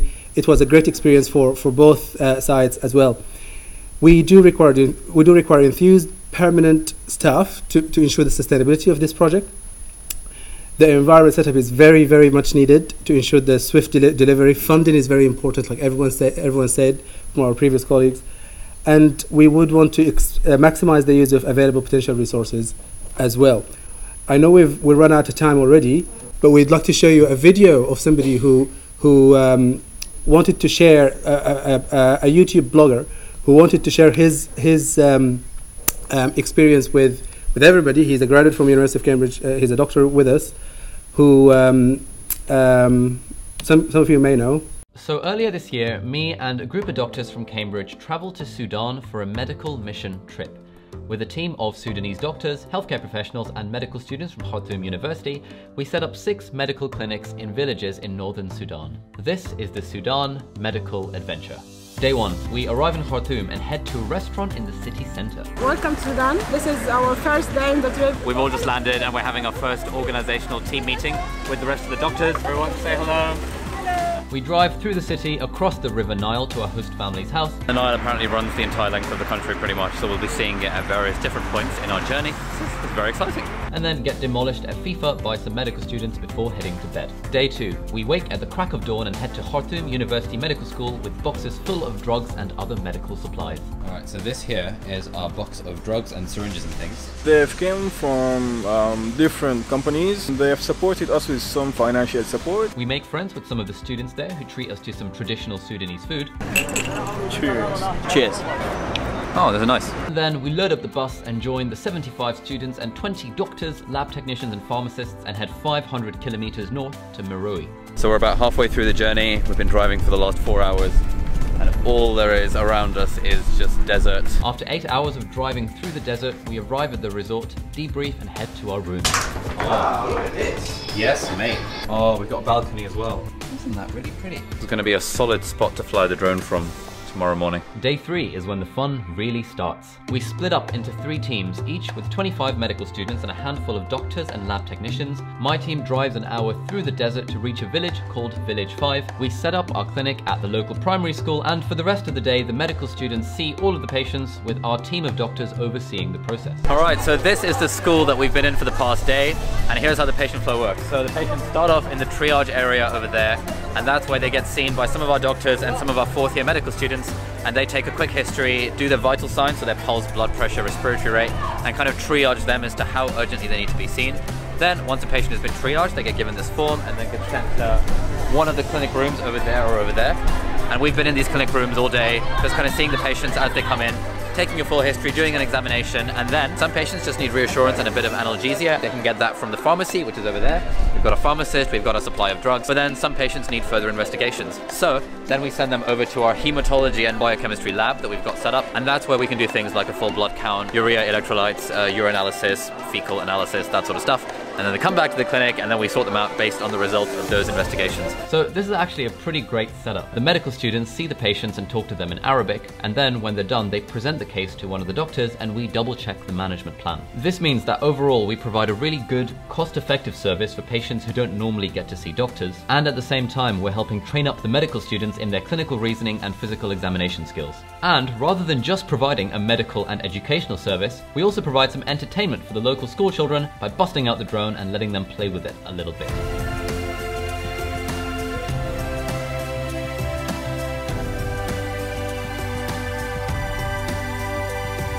Day 4 is our final clinical day, and so our 3 teams drive to 3 more villages in northern Sudan. Alright, so here we are in the village of Al-Bakhik.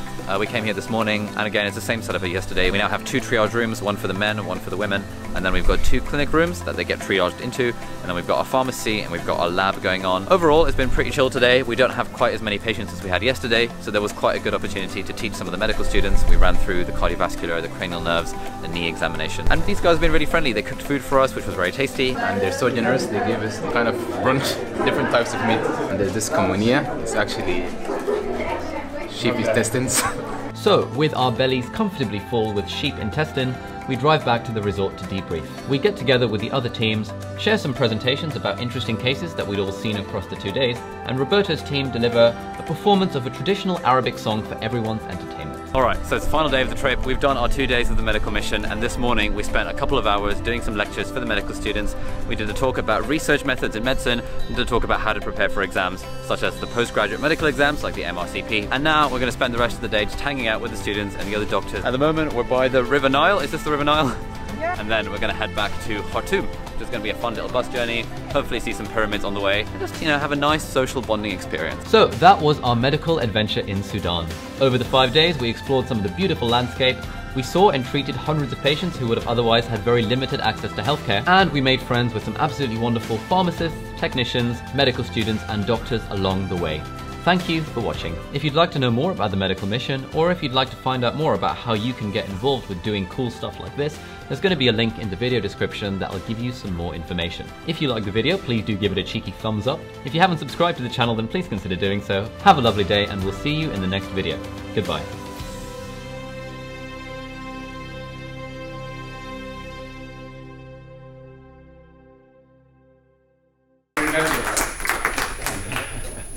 I'm really happy to present to you my idea about running clinical trial in Sudan using Sudanese honey as cancer therapy.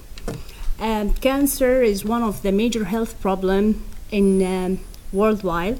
So according to WHO, more than 18 million new cases were diagnosed in 2018, and more than 9 million deaths occur at the same year.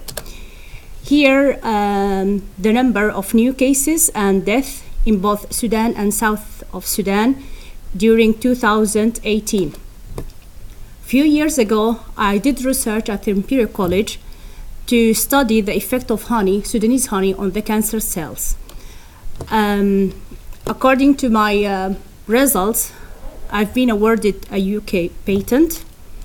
4 years ago, I started to apply honey on the cancer cells, and this is one of the clinical case study. 70-year-old woman diagnosed with the breast cancer. According to the lady, the size of the tumor was the similar size of the mango seed. She refused to take chemo, and she used only honey. After 8 weeks using honey, as you can see from the picture, the tumor disappeared.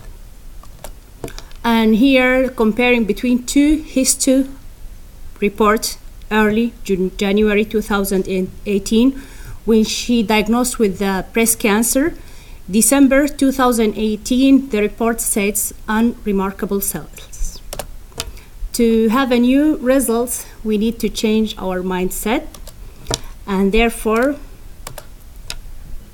my plan to run a clinical trial in Sudan, and for my requirements, I need approval from the government, cancer patients, Sudanese honey, blood test and X-ray to be done one every 3 or 4 months, and a fund.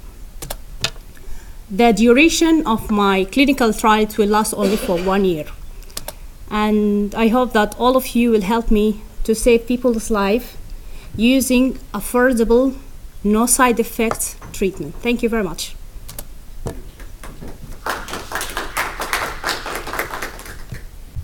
Women will use 70 years. How did she use it?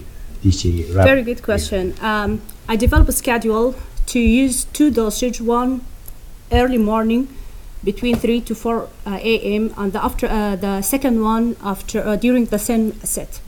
And she applied outside as well, so she used it oral and outside. But during the 1 month with my schedule, I started with 1 tablespoon in the morning, 1 tablespoon in the evening, and then I gradually up to reach 5 tablespoons for each dosage. Because I'm talking Yes, to you yes. because I've experienced a lot. 2 of my brother and sister the cancer, fortunately. ربنا يرحمه. If this one applies to all cancer type or just a breast cancer? Very good question. You know, according to my hypothesis that the honey works on 2 levels, or the mechanism of treating with the honey depends on 2 levels. First, as you know, all of us, we have abnormal cells growing daily basis. But because our immune system is very strong, therefore they get rid of the abnormal cells. For the cancer patient, the immune system starts to be weak, and therefore the cancer cells start to grow until they reach the cancer as a disease. So my idea that if I return the immune system to be strong again, then the immune system is going to fight the abnormal cells like before. This is one mechanism. The second mechanism, that in the honey there are substance, the antioxidant, and as you know that the cancer cells, they just grow, they don't die. But with the antioxidant or the flavonoids, I think they are reprogram the cancer cells, and after that return it to the normal cells, and then after that it can go for normal death like the apoptosis. So yes. So to answer to your questions, that yes, I use the honey for a different type of cancer patient, and it works. Yes. I'm sorry I missed it, but you gave the honey for different types of cancer. Yes. And did you look at the cellular response? To be honest, no. For one reason, that this is my personal research. I'm the one who funded, so I need a fund to be able to answer a lot of questions. And before 2016, to be honest, I was thinking like a scientist, to follow the research method. But in 2016, one of my best friends, she died because of the breast cancer. And then, when she died, she passed away. So I said, okay, what is the benefit of my UK patent? At least, it didn't save anyone's life. So therefore, I shift my thinking from the scientist to save people's lives. Well, alhamdulillah, now a lot of patients, alhamdulillah, they're still alive. Even when they use the chemotherapy, the side effect of the chemotherapy, it reduced a lot. So how do you use the honey? I use the honey for my dosage. There are two, one early morning between 3 to 4 o'clock, and the after one. Just mind to reverse this slide, please. Because I missed it as well. Sorry. This is okay. So this is one of the clinical case study. A woman, she diagnosed with the breast cancer, and according to her, that the size of the tumor similar to the size of the mango seeds. The oncologist advised her to take a chemotherapy, but she refused, and she used only the honey. And according to her, after 8 weeks, the tumor shrank. And here, this is the two histo report. One early January 2018, and shows that she's a cancer patient. In December 2018, unremarkable cells. The biopsy, the same area? From the same area. Thank you. Actually, you said that you want a resource or fund. What's your idea about fund? Because a fund either the formal resource or non-formal resource. Is it a charity? Do you have any idea about your requirement about fund or? The requirement for the fund, I just need the money, to be able to buy the honey, to be able to run the test. I mean the blood test and X-ray, and to pay, for example, for the participant, to travel from their home to the center. So this is all what I requirement. And by the way, it's not expensive. It's very easy to do the clinical trial, because what do I need? I need cancer patient, I need a honey, and X-ray and blood test. That's it. But you haven't got a control group. Okay, very good. For the control group, to run the clinical trial, I'm planning to divide them to 3 groups. One like control groups, they just follow the normal treatment, and the second one, normal treatment with the honey, and then if some of the patients, they are willing to use only honey there, and we'll compare between 3 of them. Even as a therapeutic intervention in reducing the tumor, now you can induce cancer in an animal model, and then you can see the control compared to the thing. The same idea that you see, you're planning to do it on yes. the clinical level. Thank you very much. I'm sorry, someone has to be the devil, yeah? But it is all in the scientific ground. Thank you very much. Ladies and gentlemen, my name is Tariq Idris. Working as I have what they call it, a design company. Okay. I'm gonna talk about the Sudan recycling, and I was a few days. I came from Sudan, and I see there are a lot of rubbish everywhere, especially in Khartoum, and now all people talking about healthy and how people to be healthy, and this is one of the important human being project actually. Everyone trying to be healthy as much as he can. So recycling in Sudan is, I cannot say zero, but it's minus. In minus, there is no any recycling company.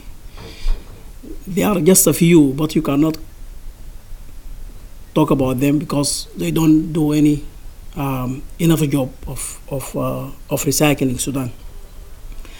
A few years ago, I went to Netherlands for the same project, and I was asking about recycling in Netherlands, and I went to one of the company there asking about recycling company in Netherlands. I found out only in Rotterdam there are more than 400 companies working with recycling. And what I like to do now, I just like to have support for all Sudanese in UK, in Europe, in Africa, in United States, to support our country for the to clean the country. Because I don't know who was last a few months or a few years in Sudan, but the last government, they done nothing about any cleaning the country, any development for the country. So what I like to do, I was starting now a few days ago to have more information how to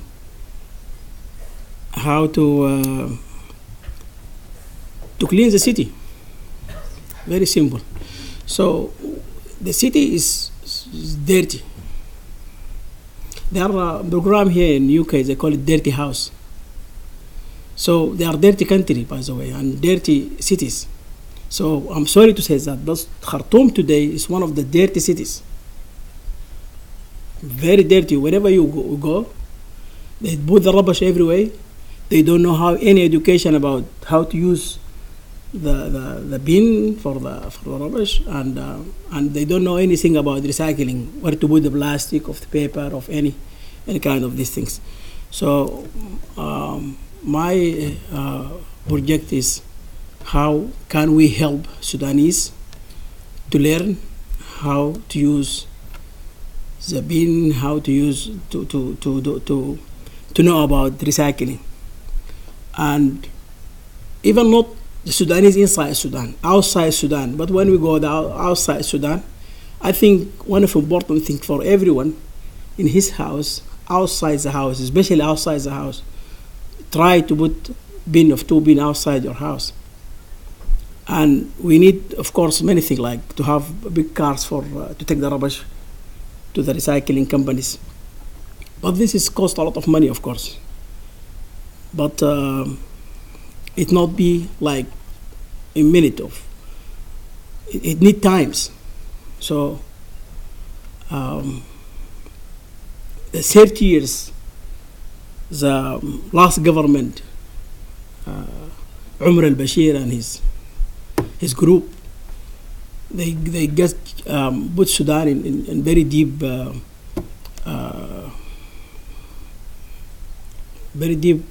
problems, and we cannot get out of it if we are not together. So from here, I just like to tell all Sudanese and all people as friend for Sudanese to support us and support each other to jump from this dirty city to be clean city. And we like to change from the rubbish everywhere to put flowers everywhere. And besides that, we need water everywhere, because in Sudan now, in Khartoum, to find water is not easy. Even we have like 3 or 4 rivers. In Khartoum, you have the river Nile and you have the White Nile, I don't know. all is Nile, and you walk in Khartoum, you cannot find water to clean yourself easy. So I was talking to some company also, they have this pump for water to take the water from the ground.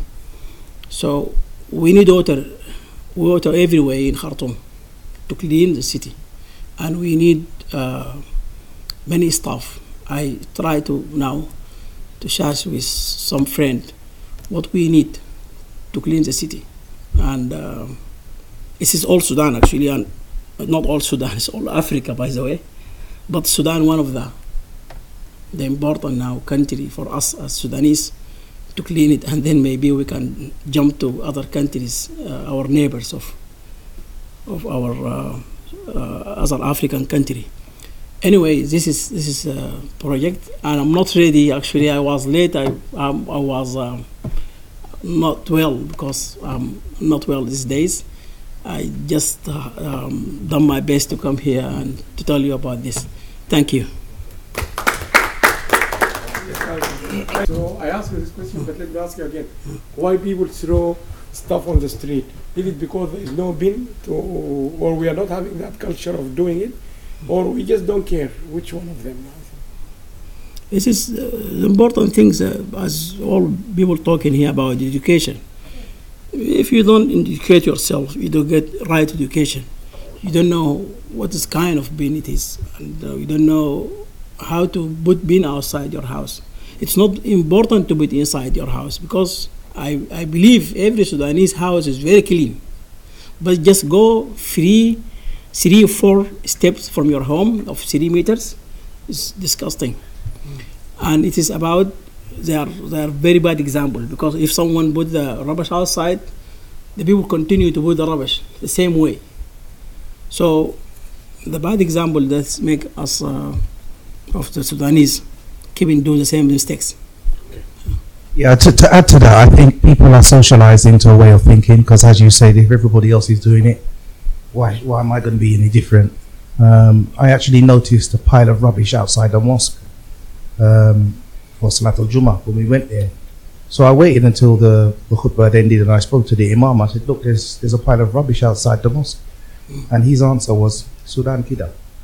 Kida means this is how we are. Yeah, we like that. Kida, it means how this is the way we are. I lived in Nigeria for 3 years in the late 80s, and they had a similar problem in Lagos. And the government rolled out a program to keep Lagos clean. I'll share that with you afterwards. What it was, they took a day up, it was Friday morning and Saturday morning, where there was no traffic, there was no work. For 3 hours between 9 and 12, you were responsible for cleaning your own street. They'll come and give you the tools and everything, and even including like surgical masks so you don't breathe in the chemicals or whatever it is. So they made that a community activity. It worked. The problem is they didn't sustain it, and then the government changed, the normal thing. Recycling in Sudan, I don't know. I mean, I see some street young kids going around with these bags. I don't know what they're doing with this.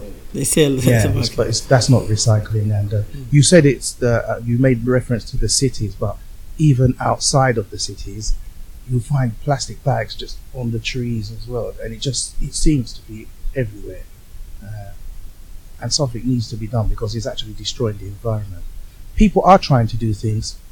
From what I saw, I was there recently, and they're burning the rubbish. But that was another problem in itself in terms of what's happening with the toxicity.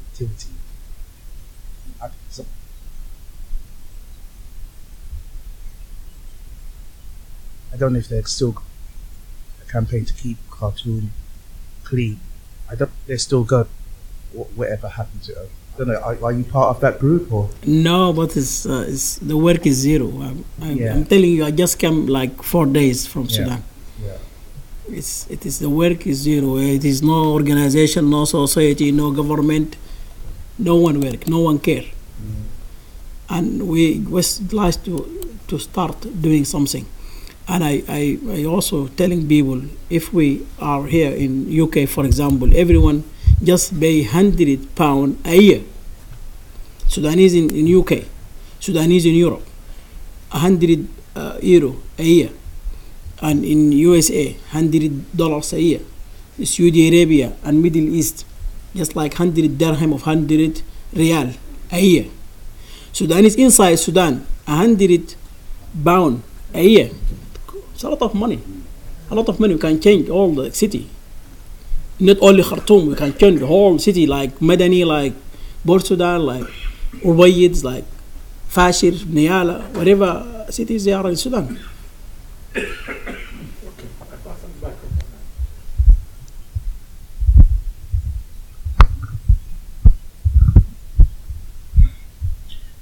Thank you.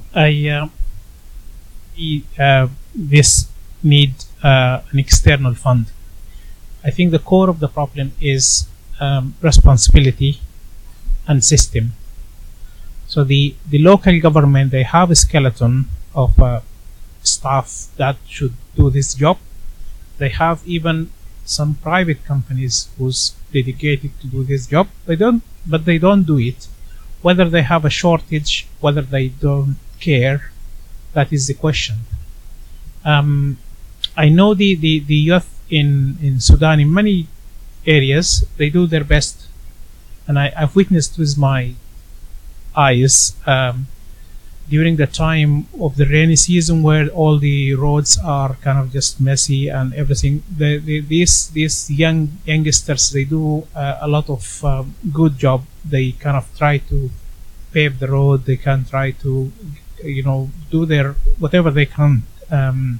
So there is a very important community participation in these problems. But yet, yes, the problem is big because you need funding. You cannot compare Sudan with UK. And I think we need to go back and see what is the root of the problem. Is it because of the local council? Is it because of the local people? If it has to be something shared responsibility, and there should be some sort of disciplinary actions for these areas, because some areas are not like what you described. It is different. Not all. I haven't been there for maybe 6 months or so, but I think the problem needs to be kind of just discussed locally, and it should be possible to achieve it. But since you touched the environment, I would like to add one important point.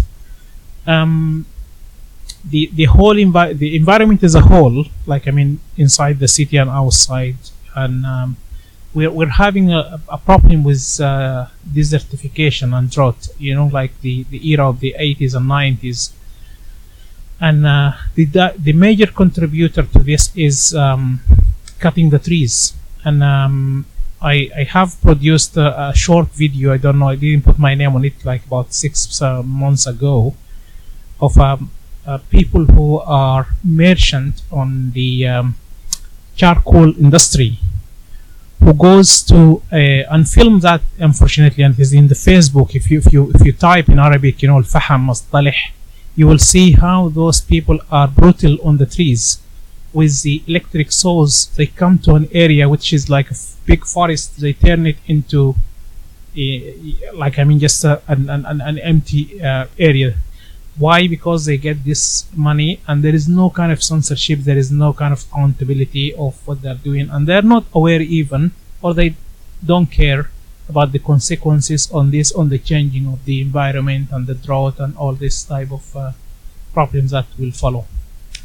Thank you very much for touching the environment. I think it is an important topic. Okay, I'm just wise of the time because we got very limited time. Can I introduce Bani, and then maybe we can have the last few minutes if you want to talk.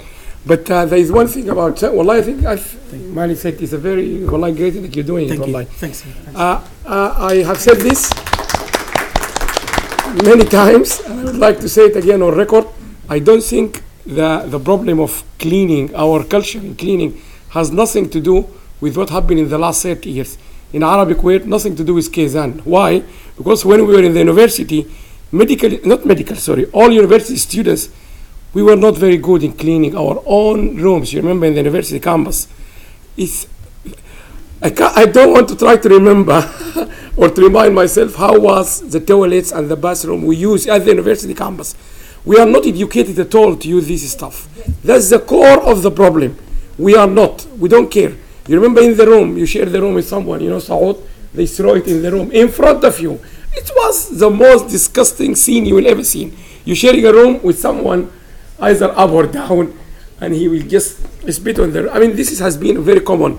So I think we need education, and this is what brings us back to what we said in 1999 when we started this organization. We said there will be no sustainable development in the whole world without education. And our model, which was published with the MIT colleague Josephine, we had education in the middle of everything, because if you don't teach them, if people are not, if you don't, no matter how much you spend money on any other thing, people will still throw the plastic bag on the street, and then you have to cover the consequence. What's happening here is education. Professor Bani, I would like to introduce you. If you also highlight, because he has just met a few days ago the American ambassador to Sudan. Yes. And I think you might be, if there's no confidentiality in what you have done, tell us what did you learn from there. Okay, Professor. Thank you. I just arrived from Heathrow Airport after 2 hours from a flight from Washington, D.C. on my way to Saudi Arabia. I have 2 hats. I am currently an adjunct professor at Emory University, School of Public Health, Global Health, and at the same time a professor of community medicine in Al Ghura University in Saudi Arabia. I'm just leaving this evening. I would like to talk about my 2 initiatives and then brief you about first. The first initiative is about cyber mentoring, in which Diaspora Sudanese help the Sudan youngsters and students in health sciences research. And in this initiative, which will be through the diaspora in the US and UK, including the Sudanese Association professors in the US, medics, and also UCANA, Khartoum University graduates in the US also. So they are supporting this initiative, in which we are going to recruit mentors and mentees. The mentors are scientists in UK or US, and the mentees are young scientists or young professionals who would like to publish, and also students in the health sciences professional program, whether medical student or dental or pharmacy. And I am going to start a pilot project with the Sudan Association of Professors, and to also select one of the high education institutes in Sudan as a pilot, and then we go through to implement all over and see how things goes. So this is just, and the scope is that it will be about a 2-year program in which the mentee and mentees, who will be matched together to work, starting from the ideas, the proposal, and then implementing the project, analyzing, writing a report, and publishing. So we hope within 2 years. And this can be a medical student or a graduate student or a young faculty member who didn't publish. And the deliverable will be publications and high quality research. So we hope we got the support of the Minister of Higher Education in this initiative. The other initiative is a partnership between U.S. university and Sudan universities. I already started this initiative 2 weeks ago. I was in Khartoum, and I met the Undersecretary of Higher Education, in which he asked me to work with the Faculty of Medicine Khartoum University for coordinating this initiative. The initiative is with Yale School of Public Health, in which it will partner with the 4 institutions in Sudan: Khartoum University, Nilen University, Ahfad University, and Jazeera University, and the Minister of Health through the Public Health Institute. And the main objective is to strengthen the graduate education in public health. And the program, it will be a 2 to 3 years program in which faculty from Sudan will go to the US for 3 to 4 months, in which they review the curriculum and update the curriculum. And at the same time, faculty from Yale come to Sudan to teach advanced courses in epidemiology or biostatistics or implementation science. And the visit from Yale faculty will be to Sudan in March, early March.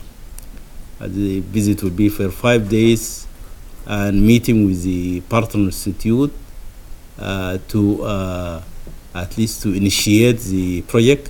And at the same time, we are seeking funding for this project, which will take about 2 to 3 years at least. And after these 4 institutions, then we plan to expand to other institutions, because there are about 10 to 12 graduate public health programs, including community medicine master in Khartoum Medical School, and there is a board of community medicine, and there is MPH programs in Ahfad and Nilen, and also the Public Health Institute has programs. So these are the 2 initiatives.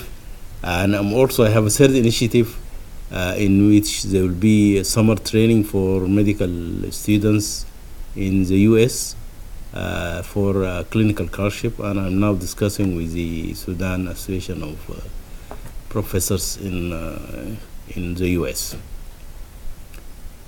Concerning my the meeting, I attended a briefing last week with His Excellency the Ambassador Booth, the special envoy to Sudan. The main objective was to talk to the Sudanese diaspora also about what's their role in helping Sudan, and he also briefed about the current status of Sudan-US relationship, and also there is progress, and they are very happy at what's going on in the Sudan government and the progress in the peace. And we're looking forward that there should be a great support from the diaspora in building the economy and especially providing technical assistance at this time. Thank you. Any question? Thank you very much, Prof. Bani. This is a great news for both the first one. My questions regarding the first. So, how do men? What's the plan for the period you select them, and do you provide them with specific training to supervise the mentees in Sudan? And to what extent are they going to be involved in the research? And what would be the motive for the mentors to join and to continue mentoring the mentees on the long run? Thank you. First, we are going to recruit them. It will be on voluntary basis. The mentors will start by voluntary basis, and we plan for an induction workshop, if possible, in Khartoum for the mentors, so that to work on the process of mentoring. And at the same time, I think if there is any ideas about research, the motive may be to be as part of the research team, helping in especially in publication. This will be one of the motivation. This as starting. But in the future, we may look for funding if there is funding, because some mentors, they may ask for some sort of incentive. But at the beginning, we will start by voluntary from the Sudanese diaspora, and I found some of them are really keen to help. Any other question? For your initiatives, just to add up about the diaspora, I think at the diaspora we need to be in one body, because now we have so many bodies around all the world working in different areas, and that's, I think, bombard the government with all ideas. By the end of the day, they will get nothing, the government and the diaspora. I think I talked to Professor Alam before and to you as well. If we can form one umbrella for all these diaspora in America and Saudi Arabia, to be in one, speaking one voice, one word, will be better for the government and for Sudanese people back. And like today, Alam invited us, the ministries ask us what they need. Because nowadays, everybody is advisor to Sudanese government. It can't work like that. They need to go, all professionals, they can work. They can wait for them to ask us what we need from us, not offering the advice. Thank you very much. Okay, I think that it is the receiving end. The Sudanese government should have a body that coordinate all this. You cannot unify all these, because you have different bodies and different specialties and different. But if there is a knowledge transfer, as Prof. Alam has suggested before, to have even a body or a ministry or a very effective, this will have an impact, because all the initiative will go to one body receiving end, instead of now some people talking to different bodies in Sudan, and you have a lot of initiative going on. So we hope that we have one body in Sudan at the receiving end.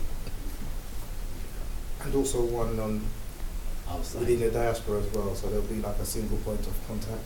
Yeah. That would help also. Yes.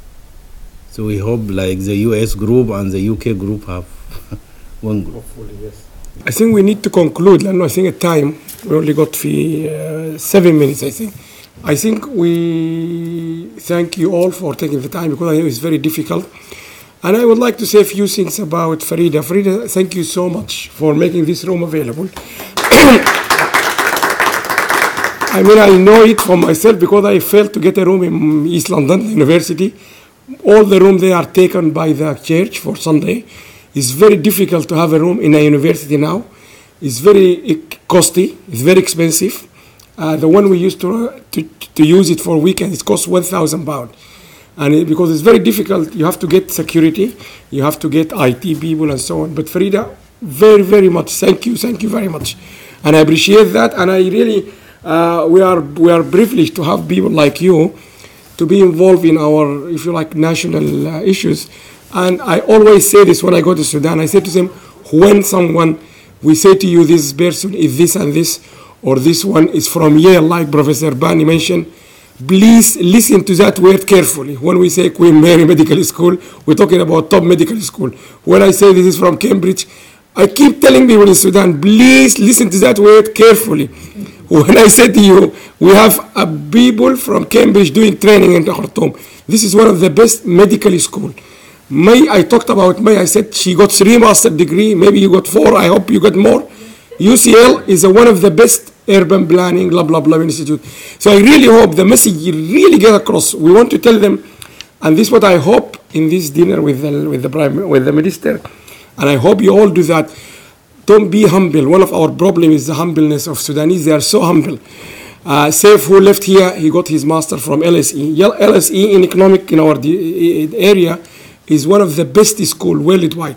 And I remember a professor from Maryland said to me, Alam, if someone from LSE comes to us in Maryland and he talk rubbish, we still clap for him. So you can see the amount. So we need the message is the quality and the quantity, and also the quality of those who are diaspora is the best you can actually ask for. I don't think you will get more better. Muhammad working Ford, which is one of our leading company here. quality control and so on. So I think we will finish here and